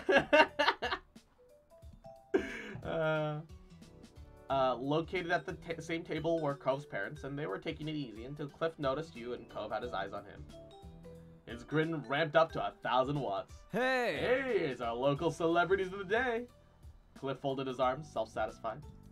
The wedding's all been going to plan, I'm pretty sure, but I'll keep a watch still, and if there's anything else I can do, just give me a shout. Cove brightened in a familiar way, his tone full of affection for his father. Oh, that's not what I wanted. Hi, Dad, and thanks. Hi. Oh, walked around the table, give him a hug. Yeah. Trick it to weave through the space, but you were able to get an arm's reach of Cliff, and he opened his arms wide for you and squeezed you back. Soon you had to get from behind chairs and other guests, so you let go of Cliff and nudge your way over to Cove again. Cliff with a tie, though. Cliff just looks so young, it's weird. Cliff slyly winked, waving you and Cove off. Right. I don't have to hug you, everyone wants to see you. Okay, see you later. Bye, Dad. Your very own dad beamed with joy. Of course. I don't know how I ended up with two kids as good as you. Cliff surveyed his two children proudly with his chest puffed out. I have to say, well, actually, I'll say it a little later. You'll have to wait for my big speech. Here it comes. Get ready, Garnet. Come on. Come on, sport. It's gonna be great. Now, go on. Oh, I love you. I love you too. Both of you. Then finally rounded the table's edge and reached the side where Kyra sat. She was patiently sipping at a steaming cup of coffee, placing it down when she noticed it was time for you to meet and greet the two of you. Hey, Mom. Hello, babies. Yo! Look at Mommy Kyra. Oh, she's... Damn. Kyra also, Kyra's ageless. She doesn't age. She doesn't get younger like Cliff does, but Kyra's gorgeous. Genuinely. Hello, babies. Hello, Mommy. Sorry. You leaned over to give her a hug as well. It took some stretching, but you were able to get enough access to Kyra's space in order to give her a solid hug. And she put her arms around your shoulders gladly. You shared that affectionate touch for a moment and then shifted yourself back. Thanks. Thanks for coming. It's really nice to see you. Oh, it's fantastic to be here. This has been wonderful. Also, that was a marvelous dance. Such an incredible way to make an entrance. And I'm impressed you found this place. Talk about the perfect locale for my little ocean, man. I like the fish. Cove kicked the tips of his shiny shoes at nothing in particular, and his shoulders shifted from side to side shyly. Cove was forever incapable of seeming like a full-grown man in front of his mom. Kyra's brows bent as she looked on him adoringly. But then she shut her eyes and brought out even more energy. See you soon. I'll see the two of you again soon. You should go explore the rest of your exquisite reception. Oh, right. Yeah, we should probably do that. Bye. Bye, Mom. In her gentlest tone, Kyra cooed. Goodbye, baby. I love you. Perfect, because I love you. Then you had to continue with the next table and seating arrangement. There were still guests waiting to see the both of you. You had a pleasant conversation with your aunt and uncle on your mom's side. They couldn't have been more pleased that you had found someone that made you as happy as Cove did. Right by them was their daughter, your cousin, as well as your older sister. They weren't throwing looks and not so subtly waiting to speak their piece, but didn't interrupt your chat with other family. But when it was officially their turns, the ladies turned down glasses of juice and put on matching curving smiles. Cove shifted on his feet embarrassedly, and they didn't need to say anything. You went to hug them both around the sides. You were able to shimmy around the furniture to get yourself behind both, and you wrapped your arms across their backs. Lee squished against you while giggling. Liz gave a true big sibling ruffle against the top of your head, and after the embrace, you slipped out from between the two of them to head over to Cove again. We did good work, didn't we? It's nice to be, like be able to relax after all the preparation. Totally. Totally. Everything went incredibly. You're both beautiful, and it was touching and amazing, and perfect. Cove laughed airily. Lee's energy levels were as high as ever. Hello to you too. Lee chimed up once more, placing a hand against her forehead, leaning against Liz for support. Aww. Oh, it's so romantic how you got married at the hill where you met. Oh, I didn't know you knew about that. Only our parents were there. It's pretty common, last family lore. I also know that that's where you met, and so did half of the rest of the crowd. Lee's Valley Girl material. That valley aesthetic only appeared in the very last edition of her. So Cove tilted his head bashfully, realizing it was probably a little dumb to not realize other people had found out about that. Well, that makes sense. Thanks for all that and everything. It was really nice to see you. Oh, you're welcome. You're welcome. Yes, you are welcome. And thanks for coming to see you on your wedding tour. Bye. I love you too. With everything at that spot properly greeted, you and your husband began to stroll along to the next one. One of the more boisterous tables had Derek, Terry, and Miranda hunched together, and they were celebrating wholeheartedly. Hi, everybody. That pleasant greeting was paired with a little wave. Your friends turned in unison after realizing that you were there. Then the trio of buddies lifted cups full of juice and cheers to you and Cove. What's up? I gotta...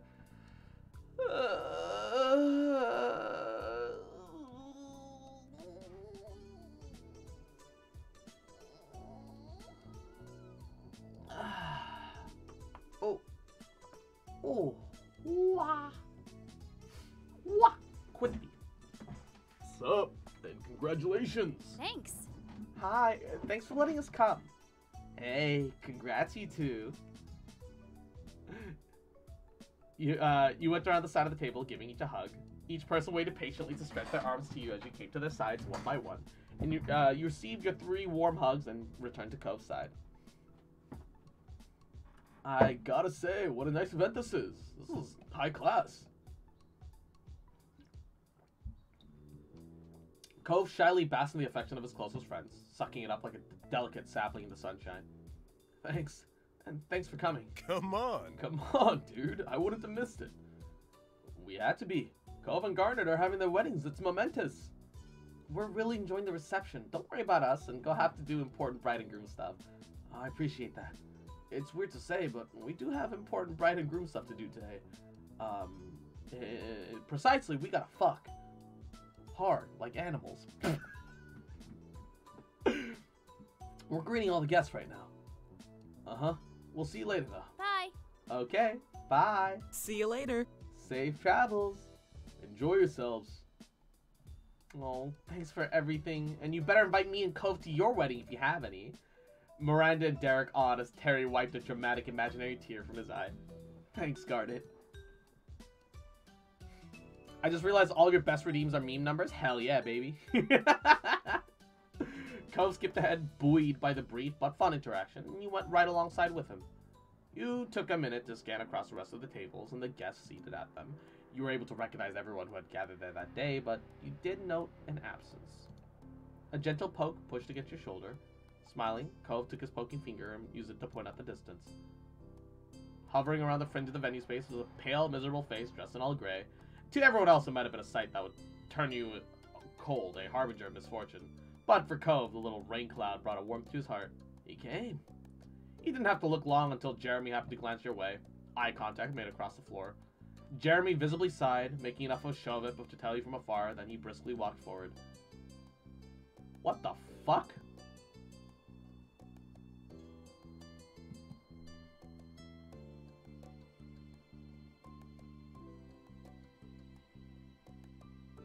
What happened? Did he get pink eye? What's happening?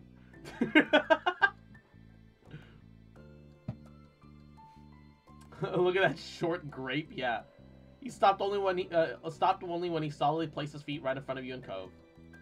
Happy wedding, you insane people. Why did you invite me to this? Because I wanted you here. Thanks for coming. He snorted through his nose, adding an uncomfortable huff for good measure. He held out a hand to shake. Jeremy hunched his shoulders and dipped his knees down, closing up like a clam, but then one limp arm did extend out to take your hand.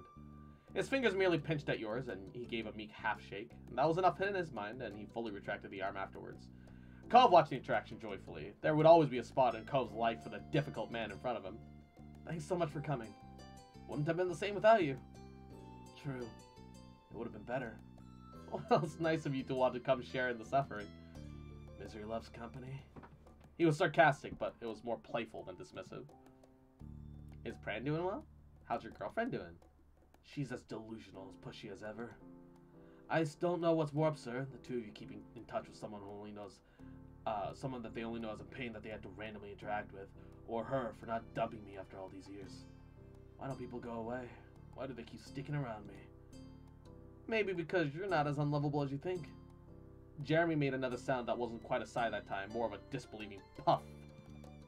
Maybe people have worse taste than even I gave them credit for. But anyways, she's doing groovy. Don't worry about her. How's Pran? That was a rare subject that could draw Jeremy's very limited soft side, and he smiled without sarcasm. He actually is. It's better every day since we graduated. He's a nicer guy than me again. That's so great. Ever gonna let us see a picture or something? Maybe put him on a call with you? No. He thinks it's funny that you've only ever heard of him secondhand. Aw. But he did say congratulations for getting married to the strange people and in a completely different town who won't leave me alone. Thanks, Pran. Yeah. Tell him thanks for us. The delicate sweetness he showed dried up, and he was finished being caring. Whatever. How are classes going? They're pain, but it's indefinitely better than high school. You should come visit more often. He smirked teasingly. I hope that won't end up happening, but I've never been lucky. Plot twist, Jeremy's an evil scientist wanting to destroy the world? The funny thing is, Jeremy looks more like Baxter than before. Like, he looks like, his outfit looks like what Baxter might have worn. before the most recent time skip. He crossed his arms as he drifted over to the scene, searching for something. In a low mumble, he changed the subject. I guess this is one of the better functions I've had to attend. As approached to Jeremy's murmur, Cove shouted, "You're saying something nice about our wedding?" That had left Cove flabbergasted, but Jeremy kept his lukewarm stance. It's not earth-shattering. I appreciate that, Jeremy. Jeremy sunk into himself again. This time he brought flushed cheeks with him. Ah, look at him blush! This fucking little grape.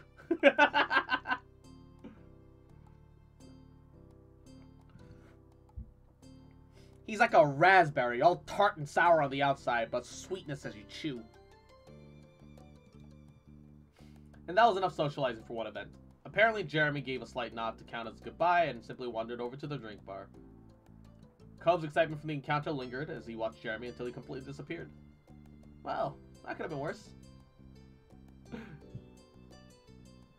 I'm glad we invited him, and I'm glad he came.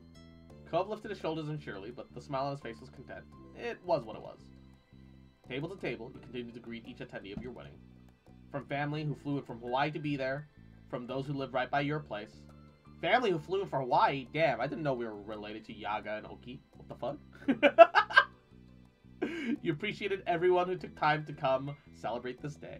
And, 김연, 안녕. How you doing? Welcome, welcome. 안녕하세요. 오늘 어떻게 하고 있습니까? 잘 있었어요? 어떡해요. How are ya? Welcome, welcome. Yahoo. There was so much love to go around. Every conversation was just as enjoyable as the last. The one person you hadn't seen during your rounds made himself known when Baxter's voice echoed out through the space, amplified by a microphone.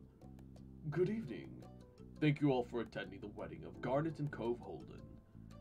Did something happen to the Discord or something? I mean the other one. My original Discord account got hacked, which was the server owner. And despite all my attempts, we couldn't get the account back. All we could do was get it shut down. So we had to make a new server and a bunch of other shit. It is what it is. Exciting. We will now begin the bouquet toss. A smattering of applause and light murmurs followed the announcement, and Baxter let that settle before continuing. Cove, Garnet, please come to the open area in the center. Anyone who wants to play can. You and your husband eagerly obliged to start the tradition, going over to stand alone on the cleared floor, but it wasn't for long. Lee hopped out of her seat right away, taking Liz by the arm to bring her along for the ride. Your sister wasn't as impossibly excited as your cousin, but she was intrigued. Miranda rose to her feet as well, and her boyfriend pumping her up to win the whole thing over. She giggled bashfully and waved at Terry while waiting in the forming crowd. Derek decided to get on things as well, grinning amusedly amongst the rest of the players. Jeremy was standing, but watched from a great distance, very much not close enough to be considered a part of the crowd. Kyra looked down at the group, taking a second to consider it, but ultimately she became another member of the game. She strolled into the collection of younger folks and called out for Cliff to come join her. Come on, don't be such a snore. She shook his head, sinking lower into the chair. Lee, Miranda, Kyra, and Liz all began to wave and jump, encouraging Cliff. Terry spoke up from the next table over. You can do it, man. Right. All right. He used the edge of the table to push out of his chair and stood up. The ladies cheered as Cliff strode towards the crowd. Your moms giggled, leaned closer together, and whispered amongst one another. They were eager to be audience members to the spectacle. And when no one else motioned to join, Baxter kept things moving. Thank you for grouping up in a timely manner. We've got a wonderful crowd for this. Now, keep your eyes on Cove, as he'll be tossing the bouquet in only a moment. Cove, all you need to do is look the other way and throw the bouquet at the waiting audience. Garnet can stand by. As instructed, Cove turned his back to the crowd. You took your place in front of your husband. His shoulders were drawn, his grip on the base tight. The room became silent as he wound up for the toss, and he paused. You can do it, Cove. You don't need too much power. They're right behind you. With an airy chuckle, Cove sent the bouquet itself into the air, using your encouragement as a guide. A flurry of heel clattering, jewelry clinking, and lighthearted yells burst into the space. The bouquet would land in seconds, and the crowd was vying for that prize. The clamor rapidly reached its peak volume at everyone in the crowd, either gasping or cheering. The game came to an end. You took one step to the side and leaned over to try and get a glimpse past Cove's large frame, wanting to know what the results were.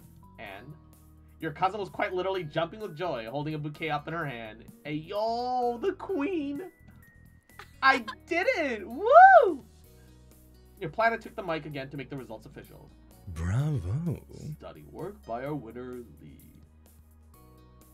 Woo! Nice catch! Congrats on your future wedding. There was a laugh all around. Your guests were in good sports. As ever, Baxter was able to manage the flow of the day on your behalf, and he took the mic and addressed the assembly crowd, his clear voice resonating through every speaker. Now, could everyone please return to the seating area for our next event? The couple has arranged a special dance between themselves and the parents of the bride and groom. Your eyes met Cove's aquamarine ones, and you instinctively glanced towards each other. Your expressions brightened as you stepped apart, ready for the event.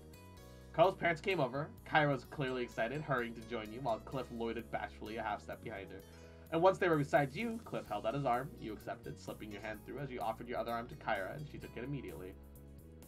The three of you kept the spot in the center of the dance space at the edge of the reception area, and in position and ready for the music to start.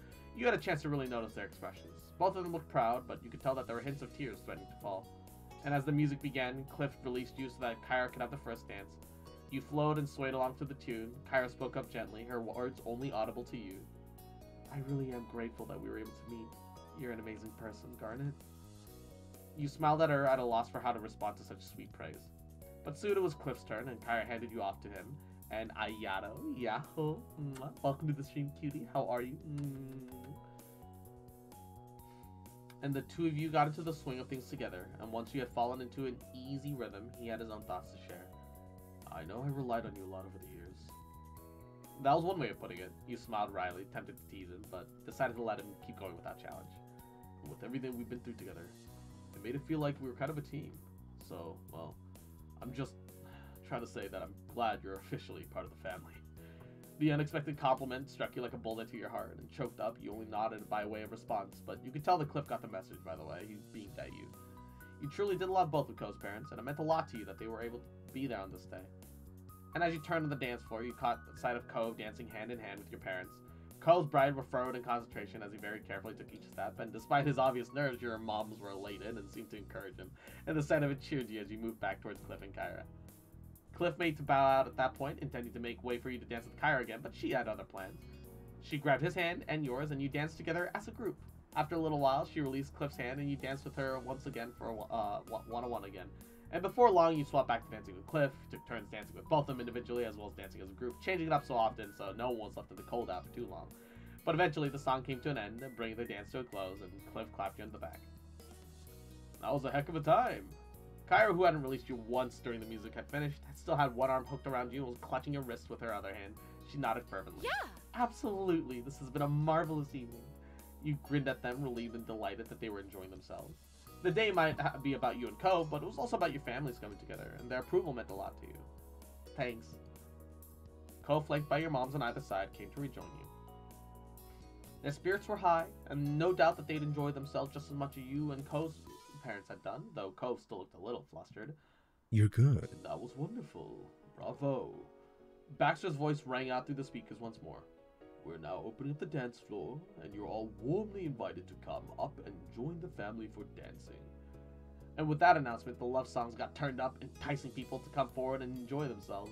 The dance floor bustled with more and more attendees, and over in the seating area, family and friends were catching up over the animated conversations.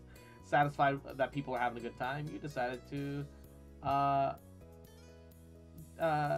stand by to watch a bit of the dancing. Though you didn't feel like joining in, you stuck around nearby and had a great time seeing the moves that unfolded. You're amused to watch Liz and Derek share a light-hearted dance. You wish that there was a way to send a shot of the moment back in time to your sister, who had once thought of herself far too grown up for you and your little friends. Elsewhere, you spotted Lee, Miranda, and Terry dancing in a cluster, and the three of them were in their own little world, losing themselves to the music like kids in a bouncy house. The end of one song and beginning of another brought a new people to the floor as the others departed. And your little show started all over again. The merrymaking continued right up until it was time for the dinner to be served. All the action must have helped them work up an appetite as the guests complied readily. They quickly filled back to their tables, ready for a delicious meal as soon as it was announced. You settled right into your seat at the head table. Cove sat up in his own chair excitedly, reaching over for the napkin, wrapped in silver in preparation, and he was ready for dinner. A waitress clad in black from top to bottom came to step across from you with a frosty pitcher of water in her hands. While setting that side on a spot at the table between you and Cove, she spoke out in a friendly tone. Can I get you anything else to drink? Could I have some orange juice, please? It'd be nice to have one of our mixed cocktail options. I've got it. I'll get that right to you. You both thanked her as she spun around her heels and made a beeline for the drink counter. At the same time, more servers began pouring into the space, coming to the opposite direction. They were spreading out between the tables, collecting orders from the rest of the guests. One of the darkly dressed figures stood out from the rest of you. With perfect poise and not a hair out of place, Baxter stood on the sidelines, supervising the process, well into his work. Servers ebbed and flowed between the tables as drinks were provided and each individual who requested one. That wasn't where it stopped, though. Soups and other appetizers were carted up for the main course. Cove took in a satisfied inhalation of the steam coming off from the soup, and you could catch a whiff of the scent yourself, savory and rich. He scooped up a spoonful and dug right in, and the rest of the guests followed, taking the first taste of what you had to offer them. Spirited discussions were had between bites, and there were plenty of compliments. Your mom, Miranda, and Liz seemed especially pleased at how it came out. They were chatting at each other at the table about the subtle flavors. And many of her attendants made use of the extra spice that had been made available. Cliff, Kyra, Ma, Terry, and Derek, and your own very lovely husband each added their own levels of added heat. For your meal, you also added a moderate amount of spice. It was delicious and exactly the way you had wanted. Mom's jovial tone carried itself above the rest of the voices. So, how much are we getting here? There's all this already, and the meal hasn't even shown up. I'm gonna lose track keeping count. Oh, I asked. It's a 3-course meal, not counting dessert. Nice. When the bowls were polished clean, the servers began to reappear, clearing the dishes away to make room for more. The main course was ready, and the guests were ready for it. You and Cove had the dish placed in front of you. Cove shifted back and forth, even letting out an excited squeak. And when the rest of the plates were brought out, you could pick out ooh and ah about how amazing it looked and the generous portion sizes. You even heard mentions of the swirl in the dishes by some discerning guests. Very few words were spoken as the dinner truly began. Everyone became fully immersed in their food. It was quite the hit. Guests were given time to enjoy their meals while they were fresh before the reception events continued as you had planned. Baxter strolled up to the side counter on the opposite end of the head table, and you had a perfect view of it. Casually, he took up the microphone that he'd used throughout the rest of the event to make another announcement. Good evening. From the staff and I'd like to thank you all for being such lovely guests to serve.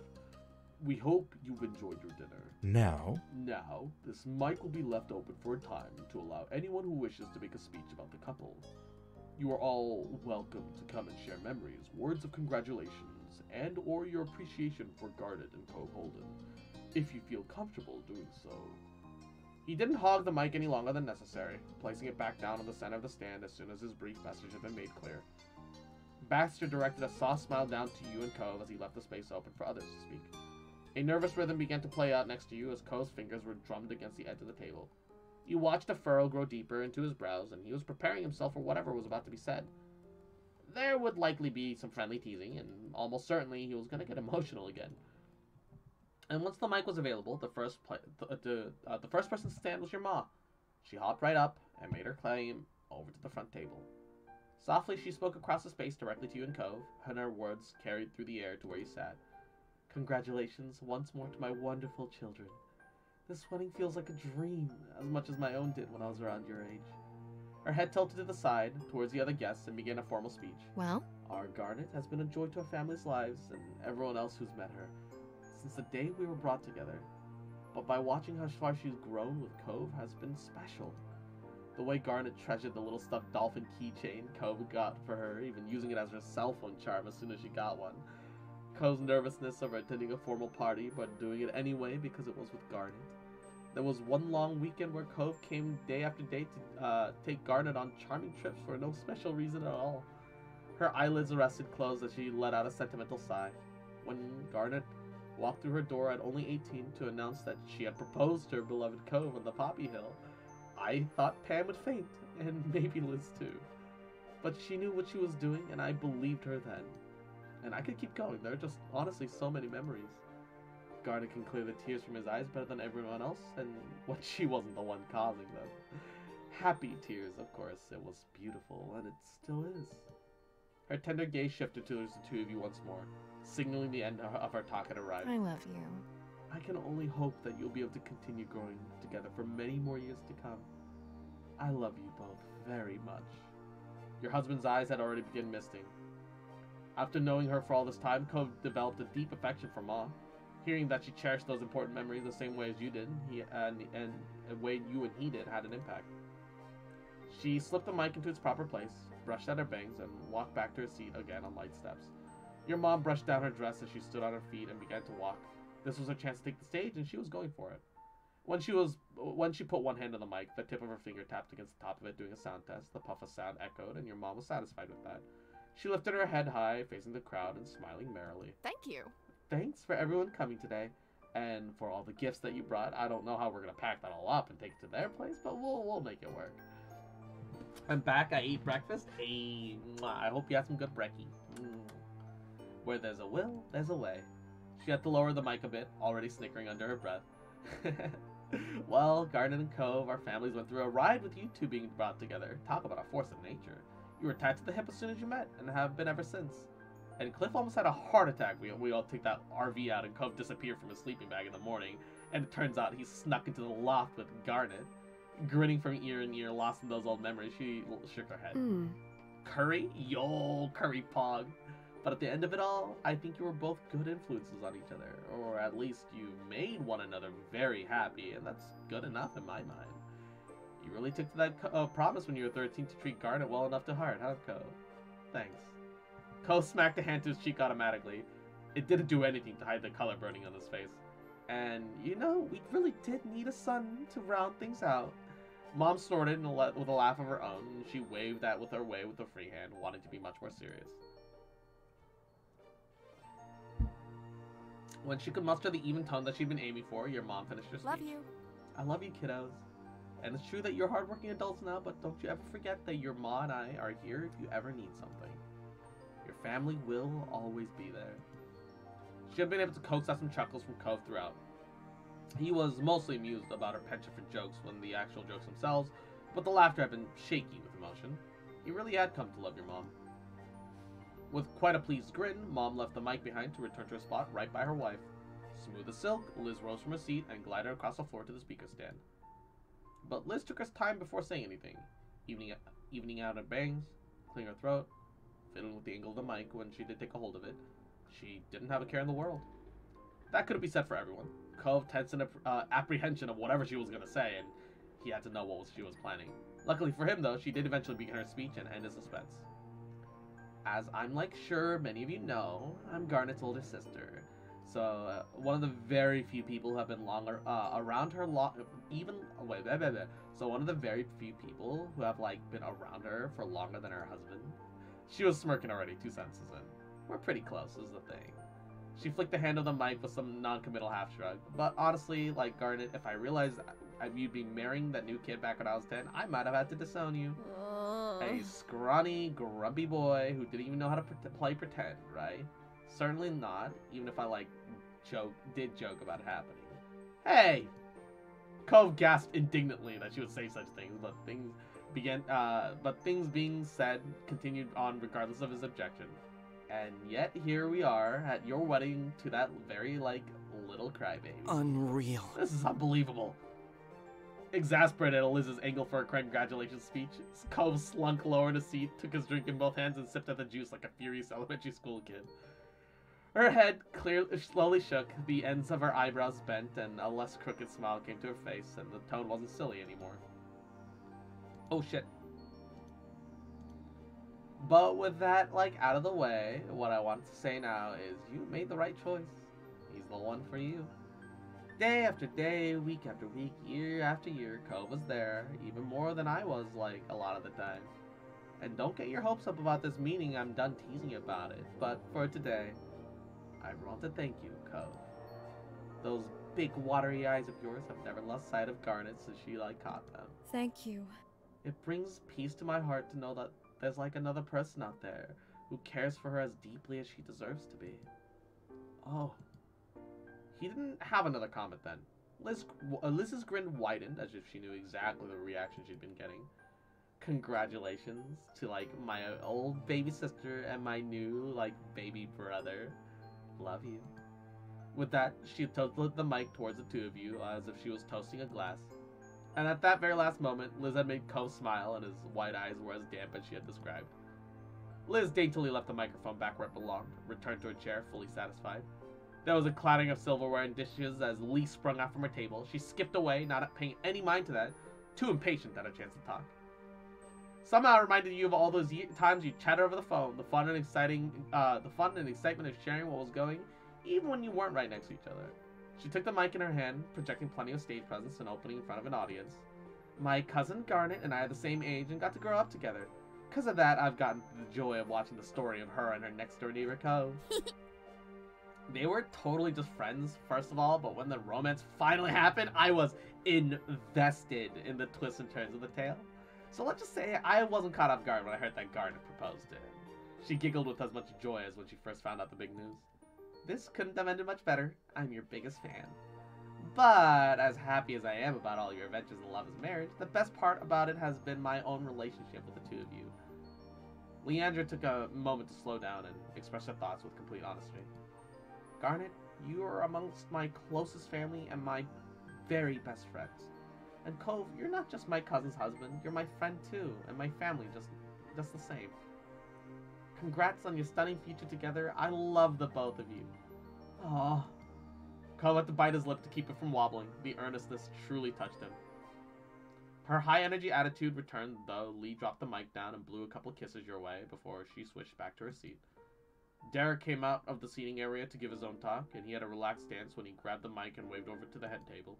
Congrats. Hey, congrats to you again, Garden and Cove. You found your other halves, and well, anyone can see it.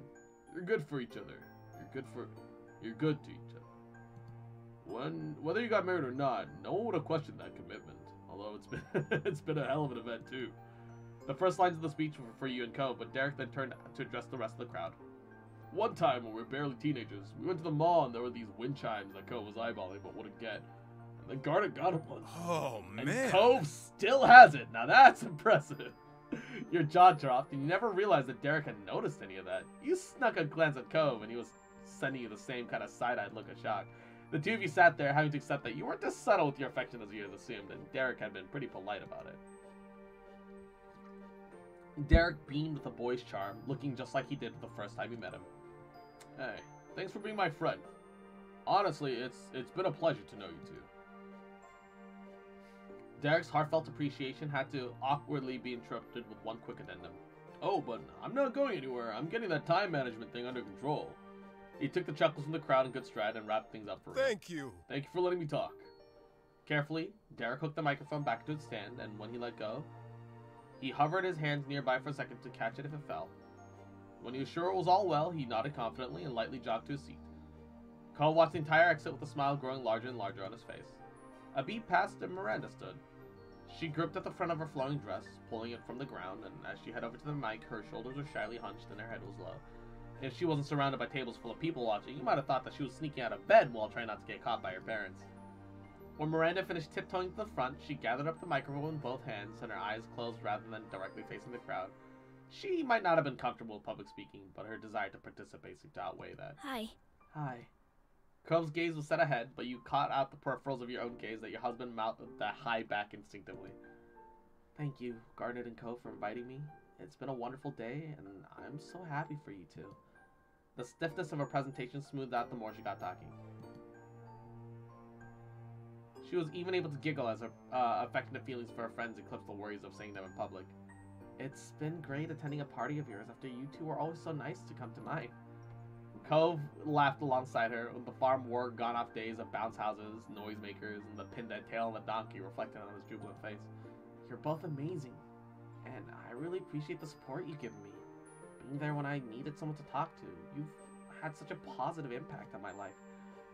I'm just really glad to be your friend, and I hope that we'll always be friends. Congratulations, Garnet and Cove. Cove nodded firmly in silent agreement with her wish while scrubbing at his eyes. Miranda put down her mic with some oomph and twirled around to return to her seat, her steps much lighter than before. Terry was there with open arms to give her a squeeze, clearly proud of his girlfriend for doing so good, and her smile stayed brightly even from a distance. Then Terry jumped onto his feet with a grin, strolling over right to the counter, scooped up the mic with one hand, and gestured ahead of him with the other. I met Cove and Garnet in high school. I didn't know them the longest out of everyone, but I could tell that they were cool people right away.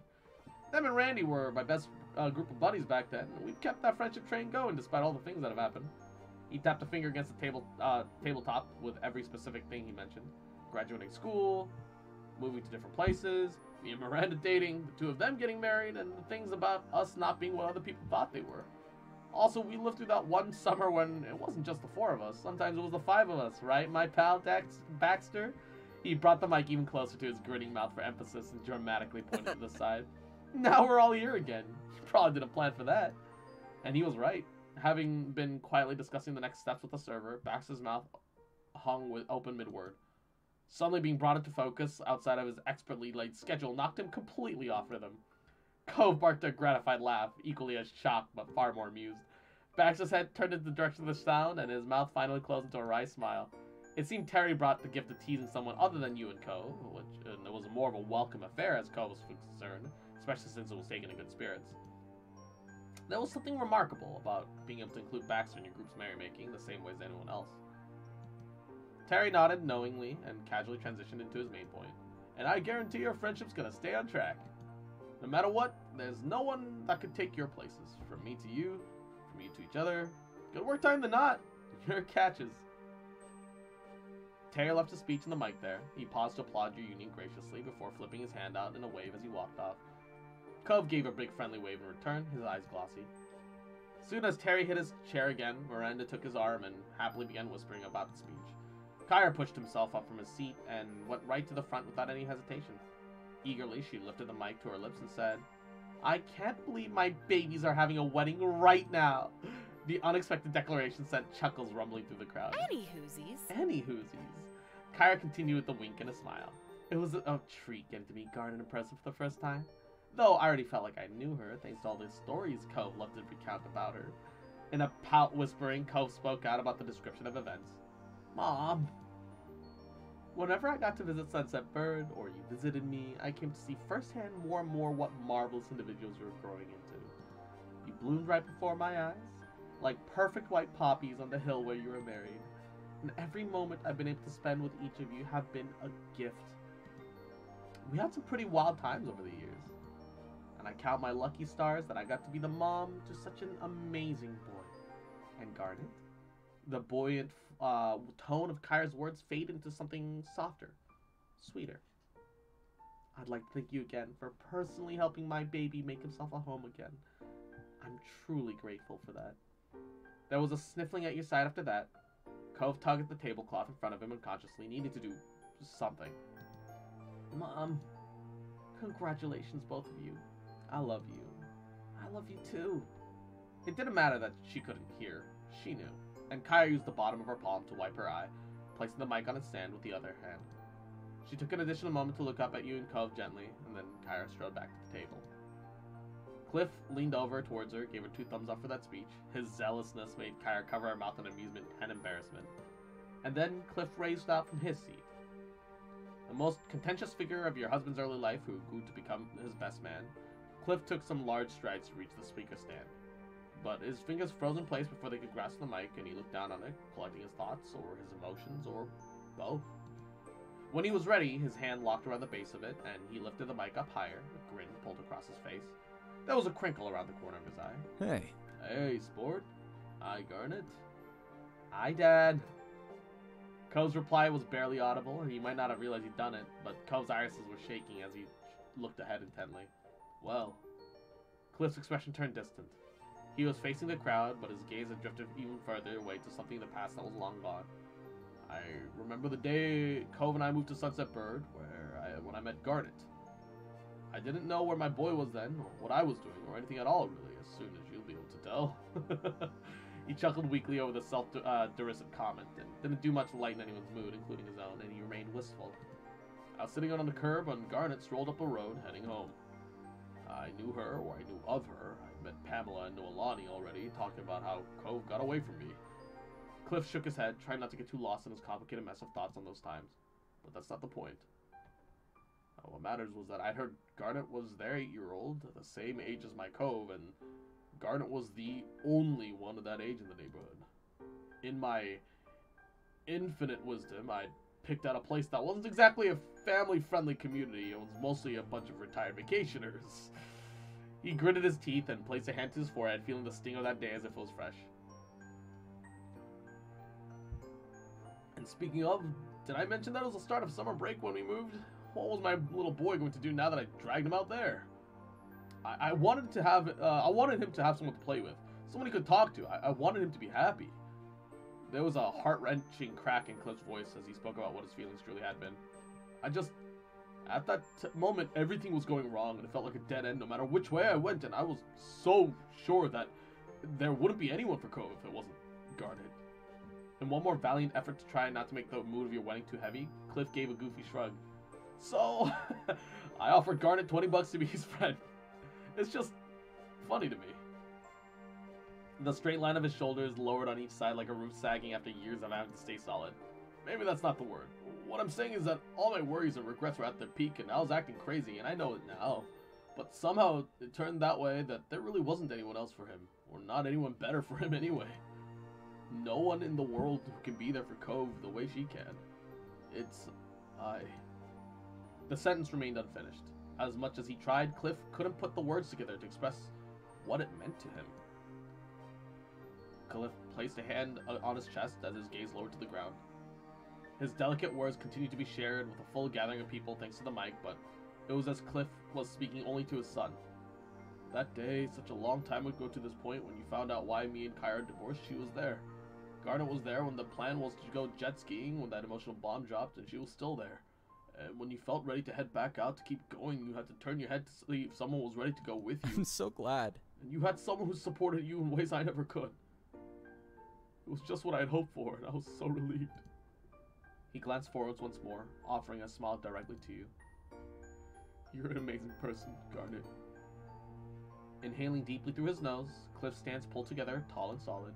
His dark blue eyes shone with a depth to them as they met with the far brighter blues of his child's. Son, being with your dad will always be the best thing. Being your dad will always be the best thing I've done in my entire life. And getting that condo on that street was the luckiest card I ever drew. I bet you two would have found each other, with or without that eventually. But because of it, my kid got to grow up right next to the person who would make him happiest. I can't ask for more than that.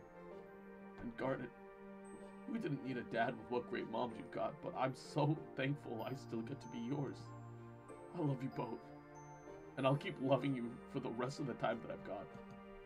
Tears streaked down Ko's face freely, and he didn't fight their falling. Kuro Kit, Yahoo, welcome to the stream. Hope you're having a goody Sunday. I love you too. Watching your husband from where he stood, Cliff got misty-eyed himself.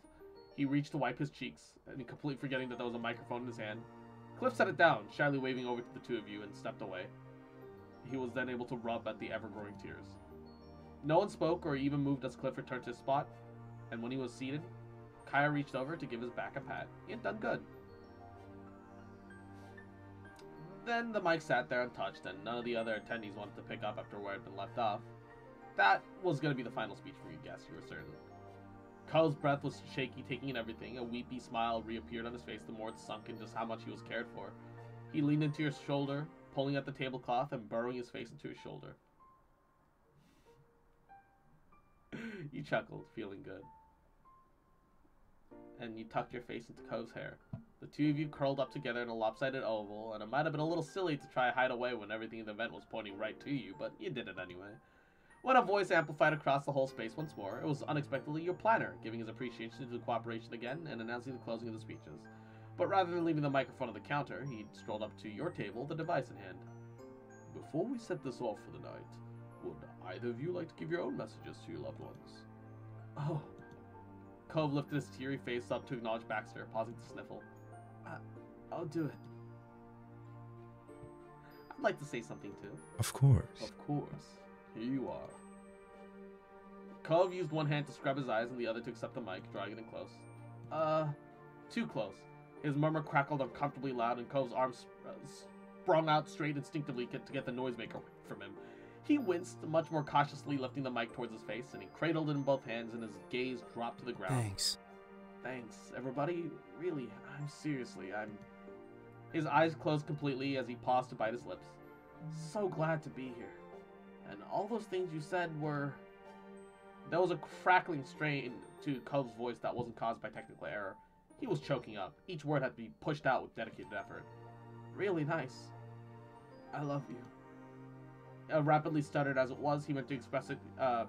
What he meant to express came through to you and the rest of the people who were deeply here. Cove's earnest affection. In a fumbling motion that screeched out even more unintentional feedback, Cove passed the mic to you. His now free hands moved to cover his mouth. And as you rose from your chair, your eyes casting over to each individual in the crowd, you had to accept the bittersweet notion that this truly was a special occasion. Phoenix, thank you for the head pats. Welcome to the stream. You had no idea when everyone that you cared for would be gathered together in the next place again, or when you'd see some of them next. You wondered if Cove had been cognizant of the same thing while he was speaking. That this message had a weight to it, that it was your last big chance to share your thoughts with them. And all you could think to say was...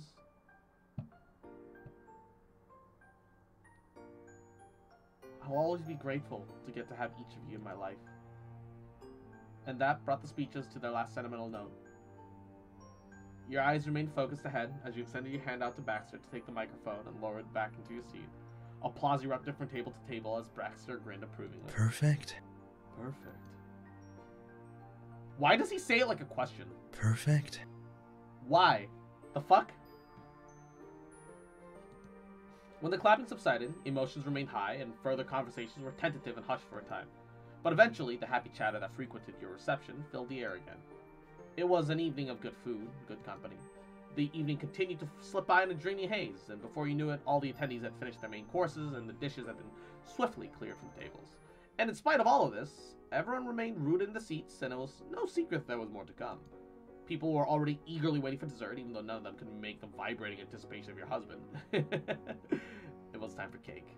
And before the big event, you had something else up your sleeve, and the servers returned to bestow the extra treats to your guests.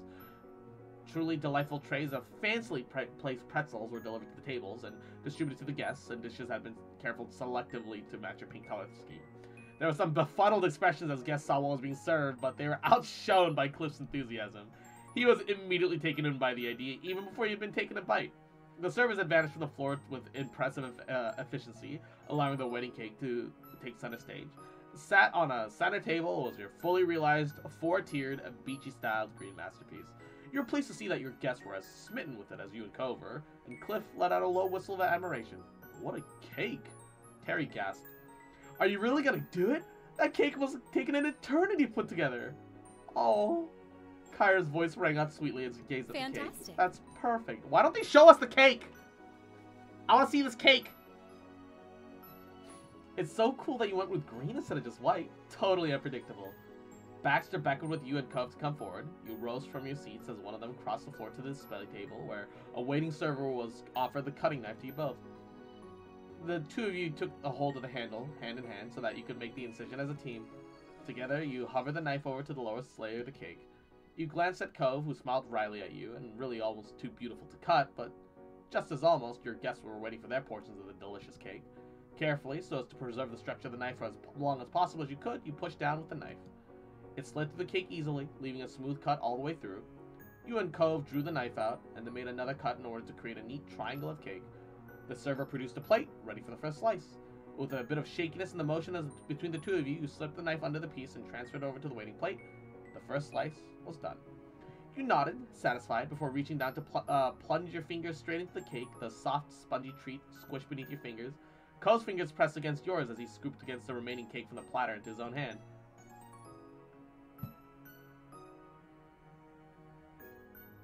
You rubbed the cake across both his cheeks. Scooping up a chunk of cake, you brought his hands up to Cove's face. Cove screwed his eyes shut tight. You rubbed the cake over his cheeks as thoroughly as you were scrubbing his face, leaving a trail of crumbs and frosting everywhere. Then, with the delicate dripping of creamy confections and crumbs, he delicately caressed your cheek, leaving a trail of cake behind. The frosting was cool against your skin, while the fine crumbs of cake itself lifted as he streaked them across your cheeks. You tried to contain your giggles until he was done, not really wanting to move at the wrong time and get cake in your eye. A few rogue chuckles still escaped, and when Cole's furrowed brow relaxed into his normal expression, he brought his hand away. You finally judged it to be safe. You exploded with laughter at his novel approach to cake smashing. It really was just like him. The two of you were then both caked in cake, a towel laid out in front of a serving platter, almost certainly for the purpose of helping people clear up exactly after this exact scenario had played out. Cove wiped himself off with it as you laughed. Then Cove removed the towel from his face and revealed a tickled smile, and then he, taken to smashing with humor and grace like an absolute champ, and he held out the towel to you. It was good that Cove was there to assist. You've been so engrossed in watching you that you completely forgotten the cake was still clinging to your fingers and face. You both happily made your way back to the head table, accompanied by the cheers of your friends and family. Though you'd spend a lot of time on your feet today, each step was buoyant. When you and Cove were back in your seats, a couple of waiters smoothly placed fresh-cut slices of cake before you. Cove let out a throat squeak as he picked up the provided fork. Each aspect of it had been painfully planned to suit the occasion as well as your taste, and at least now, it was finally there for the eating. You were looking forward to having a slice of cake, and in short order, servings of cake were set down in front of each table, a neat triangular slice in front of every guest, and the crowd dug in, alongside a discussion on the dessert. Ooh, it's tasty! I love the filling! Your cousin wasn't the only one in the family who was captivated by the cake. Ma uttered a dreamy sigh after each bite. Wonderful. Delicious. Cove stopped shoveling fondant in his mouth long enough to give his own praises. I'm really glad we went with something that had fruit. There's no way this could be anything but great with that kind of flavor. It's better than that. It's actually amazing. You didn't hear a single peep out of Jeremy, but whenever you spotted him while serving the scene, he was steadily working his way through the slice. Through a series of modest bites, the cake slowly vanished from his plate. That, combined with the absence of any complaints, was a huge accomplishment when it came to that particular guest. You admired the cake, committing each beautiful detail to memory before you took your first bite, closed your eyes, and you let it melt on your tongue, relishing in the light and fluffy texture alongside the silky frosting. Each bite was savored until your plate was clean, and by that point, Cove was already on his second slice. By the time that the meal was officially over, Cove had not only devoured 3 full slices of cake, but he double-checked with Baxter about what happened to any leftovers. Baxter had needed to reassure him that any remaining sections of the cake would be wrapped up to go home with the two of you. It was pleasant to sit back and relax for a while, giving your feet time to recuperate from a long day, but the lull didn't last for long. Newly fueled by cake, the party was beginning to start again. Celebration was able to continue in earnest. Derek, Lee, and Terry and Miranda got the dance floor going. They took turns pulling silly moves and cheering each other on, and Liz sung to all the songs that she knew from whatever an old favorite of your life growing up together came on. The 4 parents made their table base camp and cycled between catching up with one another and family in town and rejoining with one another. They spent as much time trading sentimental stories about when their babies were just babies. Carl's one uncle showed his classical magic tricks to celebrate the day. Your husband was far more enthusiastic about the stunts as a 23-year-old than as an 8-year-old. And when he got the chance, Cove graciously offered Jeremy some of the leftover cake after how eagerly Jeremy had eaten the first slice. They truly were close for him to do that, and Jeremy accepted the kindness for a change. During the entire time, more casual photos were snapped of the best, funniest moments. One was when Miranda got Terry to hold up her dress so that she could do a handstand, and you couldn't wait to see them fully developed. And many guests had been generous enough to bring presents that you and Cove might need. You'd finished opening each time and offering your thanks. Seafoam green towels, dishes, water purifier, framed picture of the sea with the word "Life's a beach" were some of your takeaways for the day. The most common gift, though, however, was the safe bet of just simply giving some cash. You'd never seen so many $20 bills in one place. Your family certainly had a sense of humor. Of course, the relationship that began with someone offering money would reach its head with that repeating. Your husband caught a glimpse of that silent amusement in your face, and his mouth curved into a smile as he watched you. You'd bet money that he knew exactly what was on your mind. Good evening.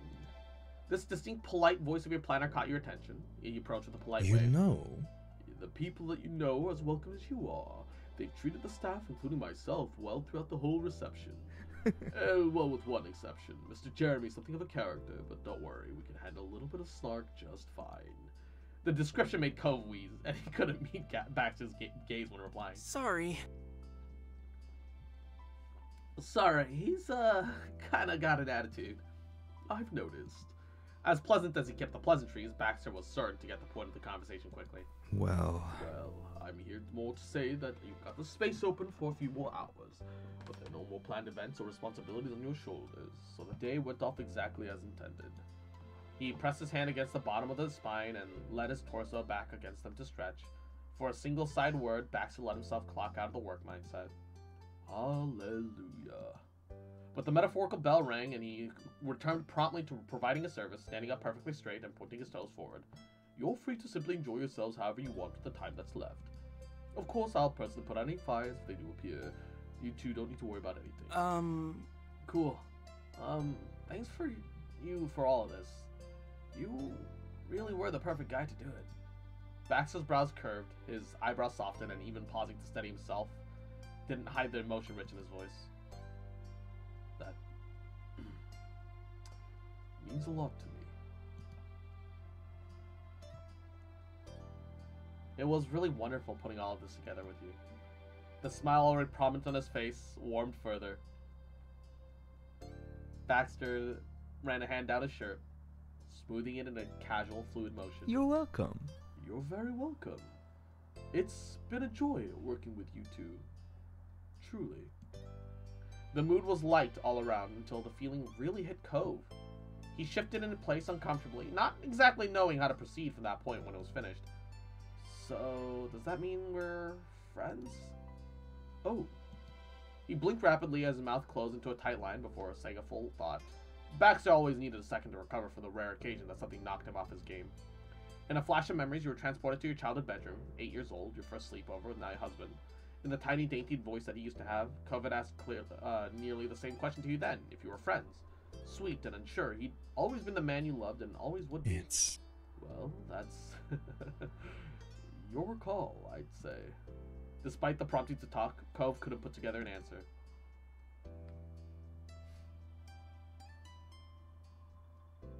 You gave Cove a confirming nod. Two pairs of eyes from very two different men set on you, even though eventually moving back to look at one another again. Smiles returned to both their features, and as Baxter would say, it was settled. To solidify the friendship, opened his arms out to you for a hug. You gladly reciprocated. You tucked your arms around his chest in a nice affectionate embrace, and he wrapped his arms around your back in return before letting go of you again.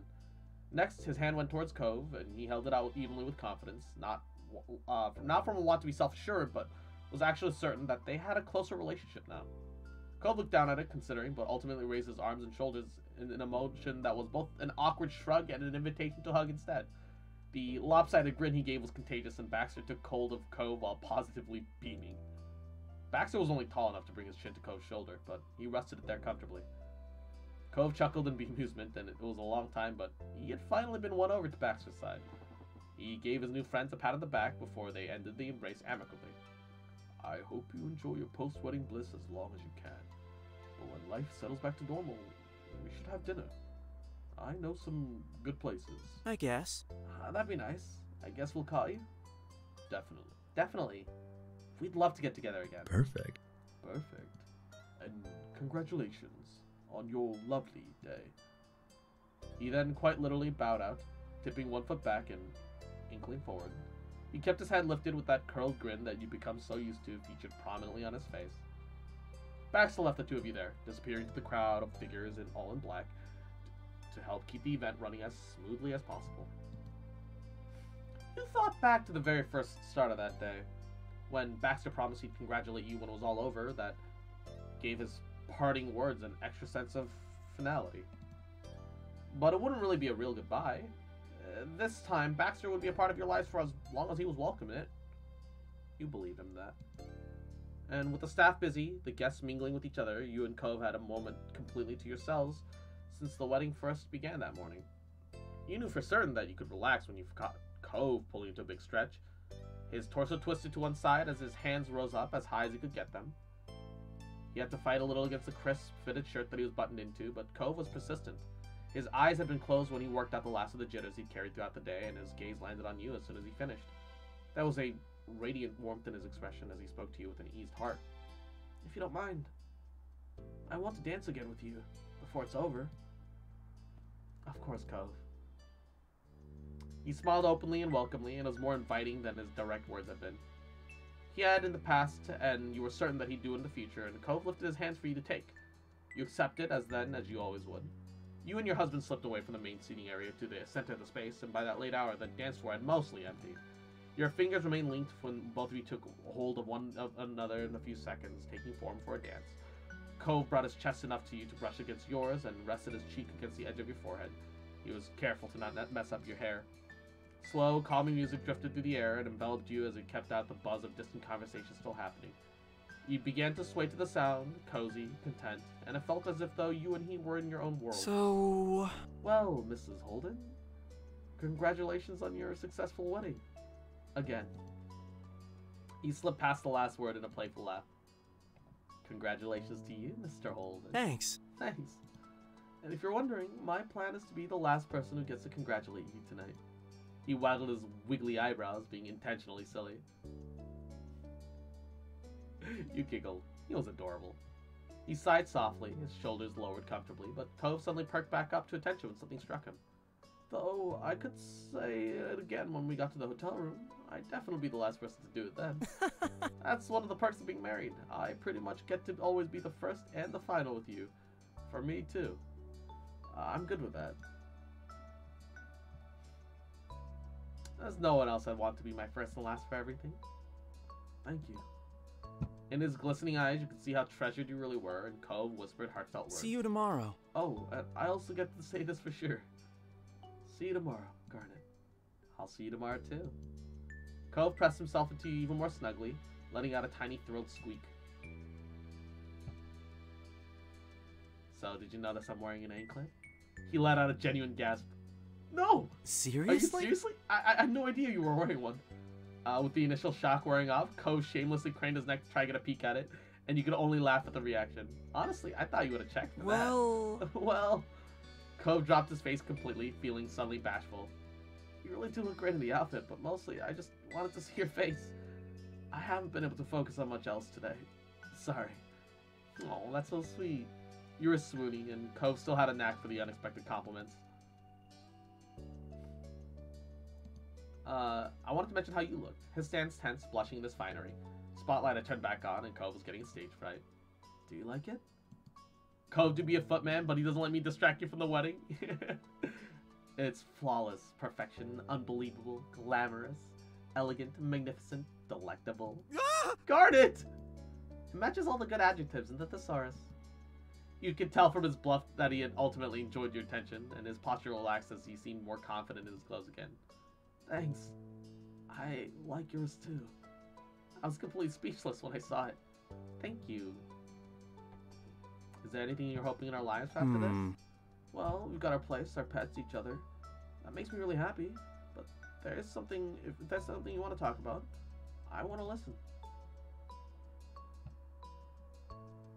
I was wondering if we could talk about maybe starting a family. You felt a pounding in your ears, and breathing began more rapidly.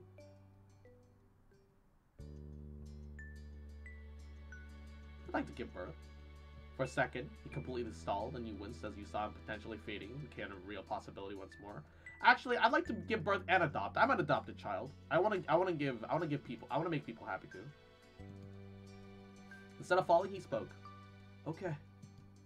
The word was so quiet, and you needed to hear him so much you instinctively pulled him closer to you, and you regretted that choice immediately after because you reaffirmed yourself with the shout. Right? We can get babies. Not right now. I mean, unless you want to do it right now.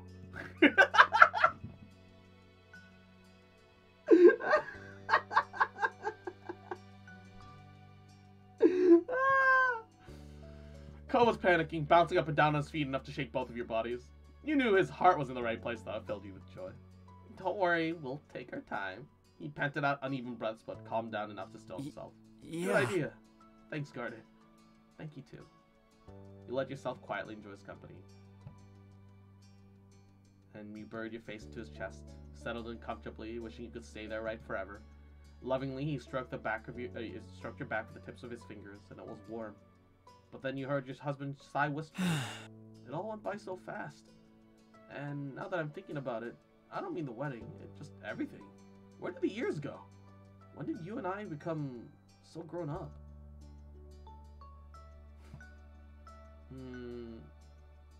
I think it happened a long time ago. We just didn't really notice. Maybe you're right. Though, his spirits carefully rose again as he spoke more lightly.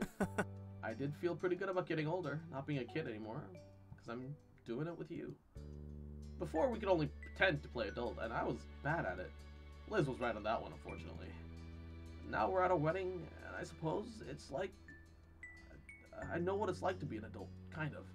You just do it and keep going. It's as simple as that. I wish I could have figured out everything from the beginning. But no, actually, I'm kind of glad everything went the way it did. I am too. The song that blanketed over your discussion was in its final chorus as guests were saying their goodbyes to one another. It was almost time to go. Too soon you would know what the ending note of your wedding was, in that final glance, the last word. Those thoughts swirled in your mind until Cove brought you back to existing in the present where you belong. It's nice. I think our life is really nice. Not letting either of you get lost in contemplation again, Cove suddenly clapped both of his hands against your shoulders with the utmost seriousness. You know, if you ever want to have another party like this, I'll do it. It can be every year, multiple times a year, whenever you feel like it.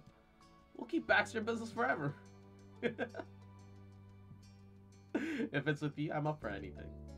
Tiny, delicate water drops pooled in the corner of his eyes. Cove let his hands travel from your shoulders to touch your face, and he cradled you tenderly, never wanting to let go. What did I ever do to get with someone who's been there for me? Someone who honestly cares about me? I don't really need an answer. I'm just really grateful. I love you. I love you, Garnet. Always.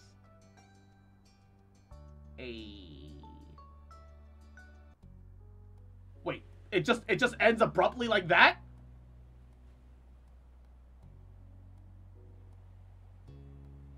That was a hard swivel.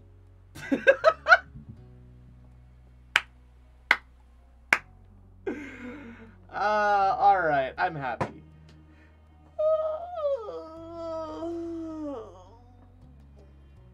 It's nice, comfy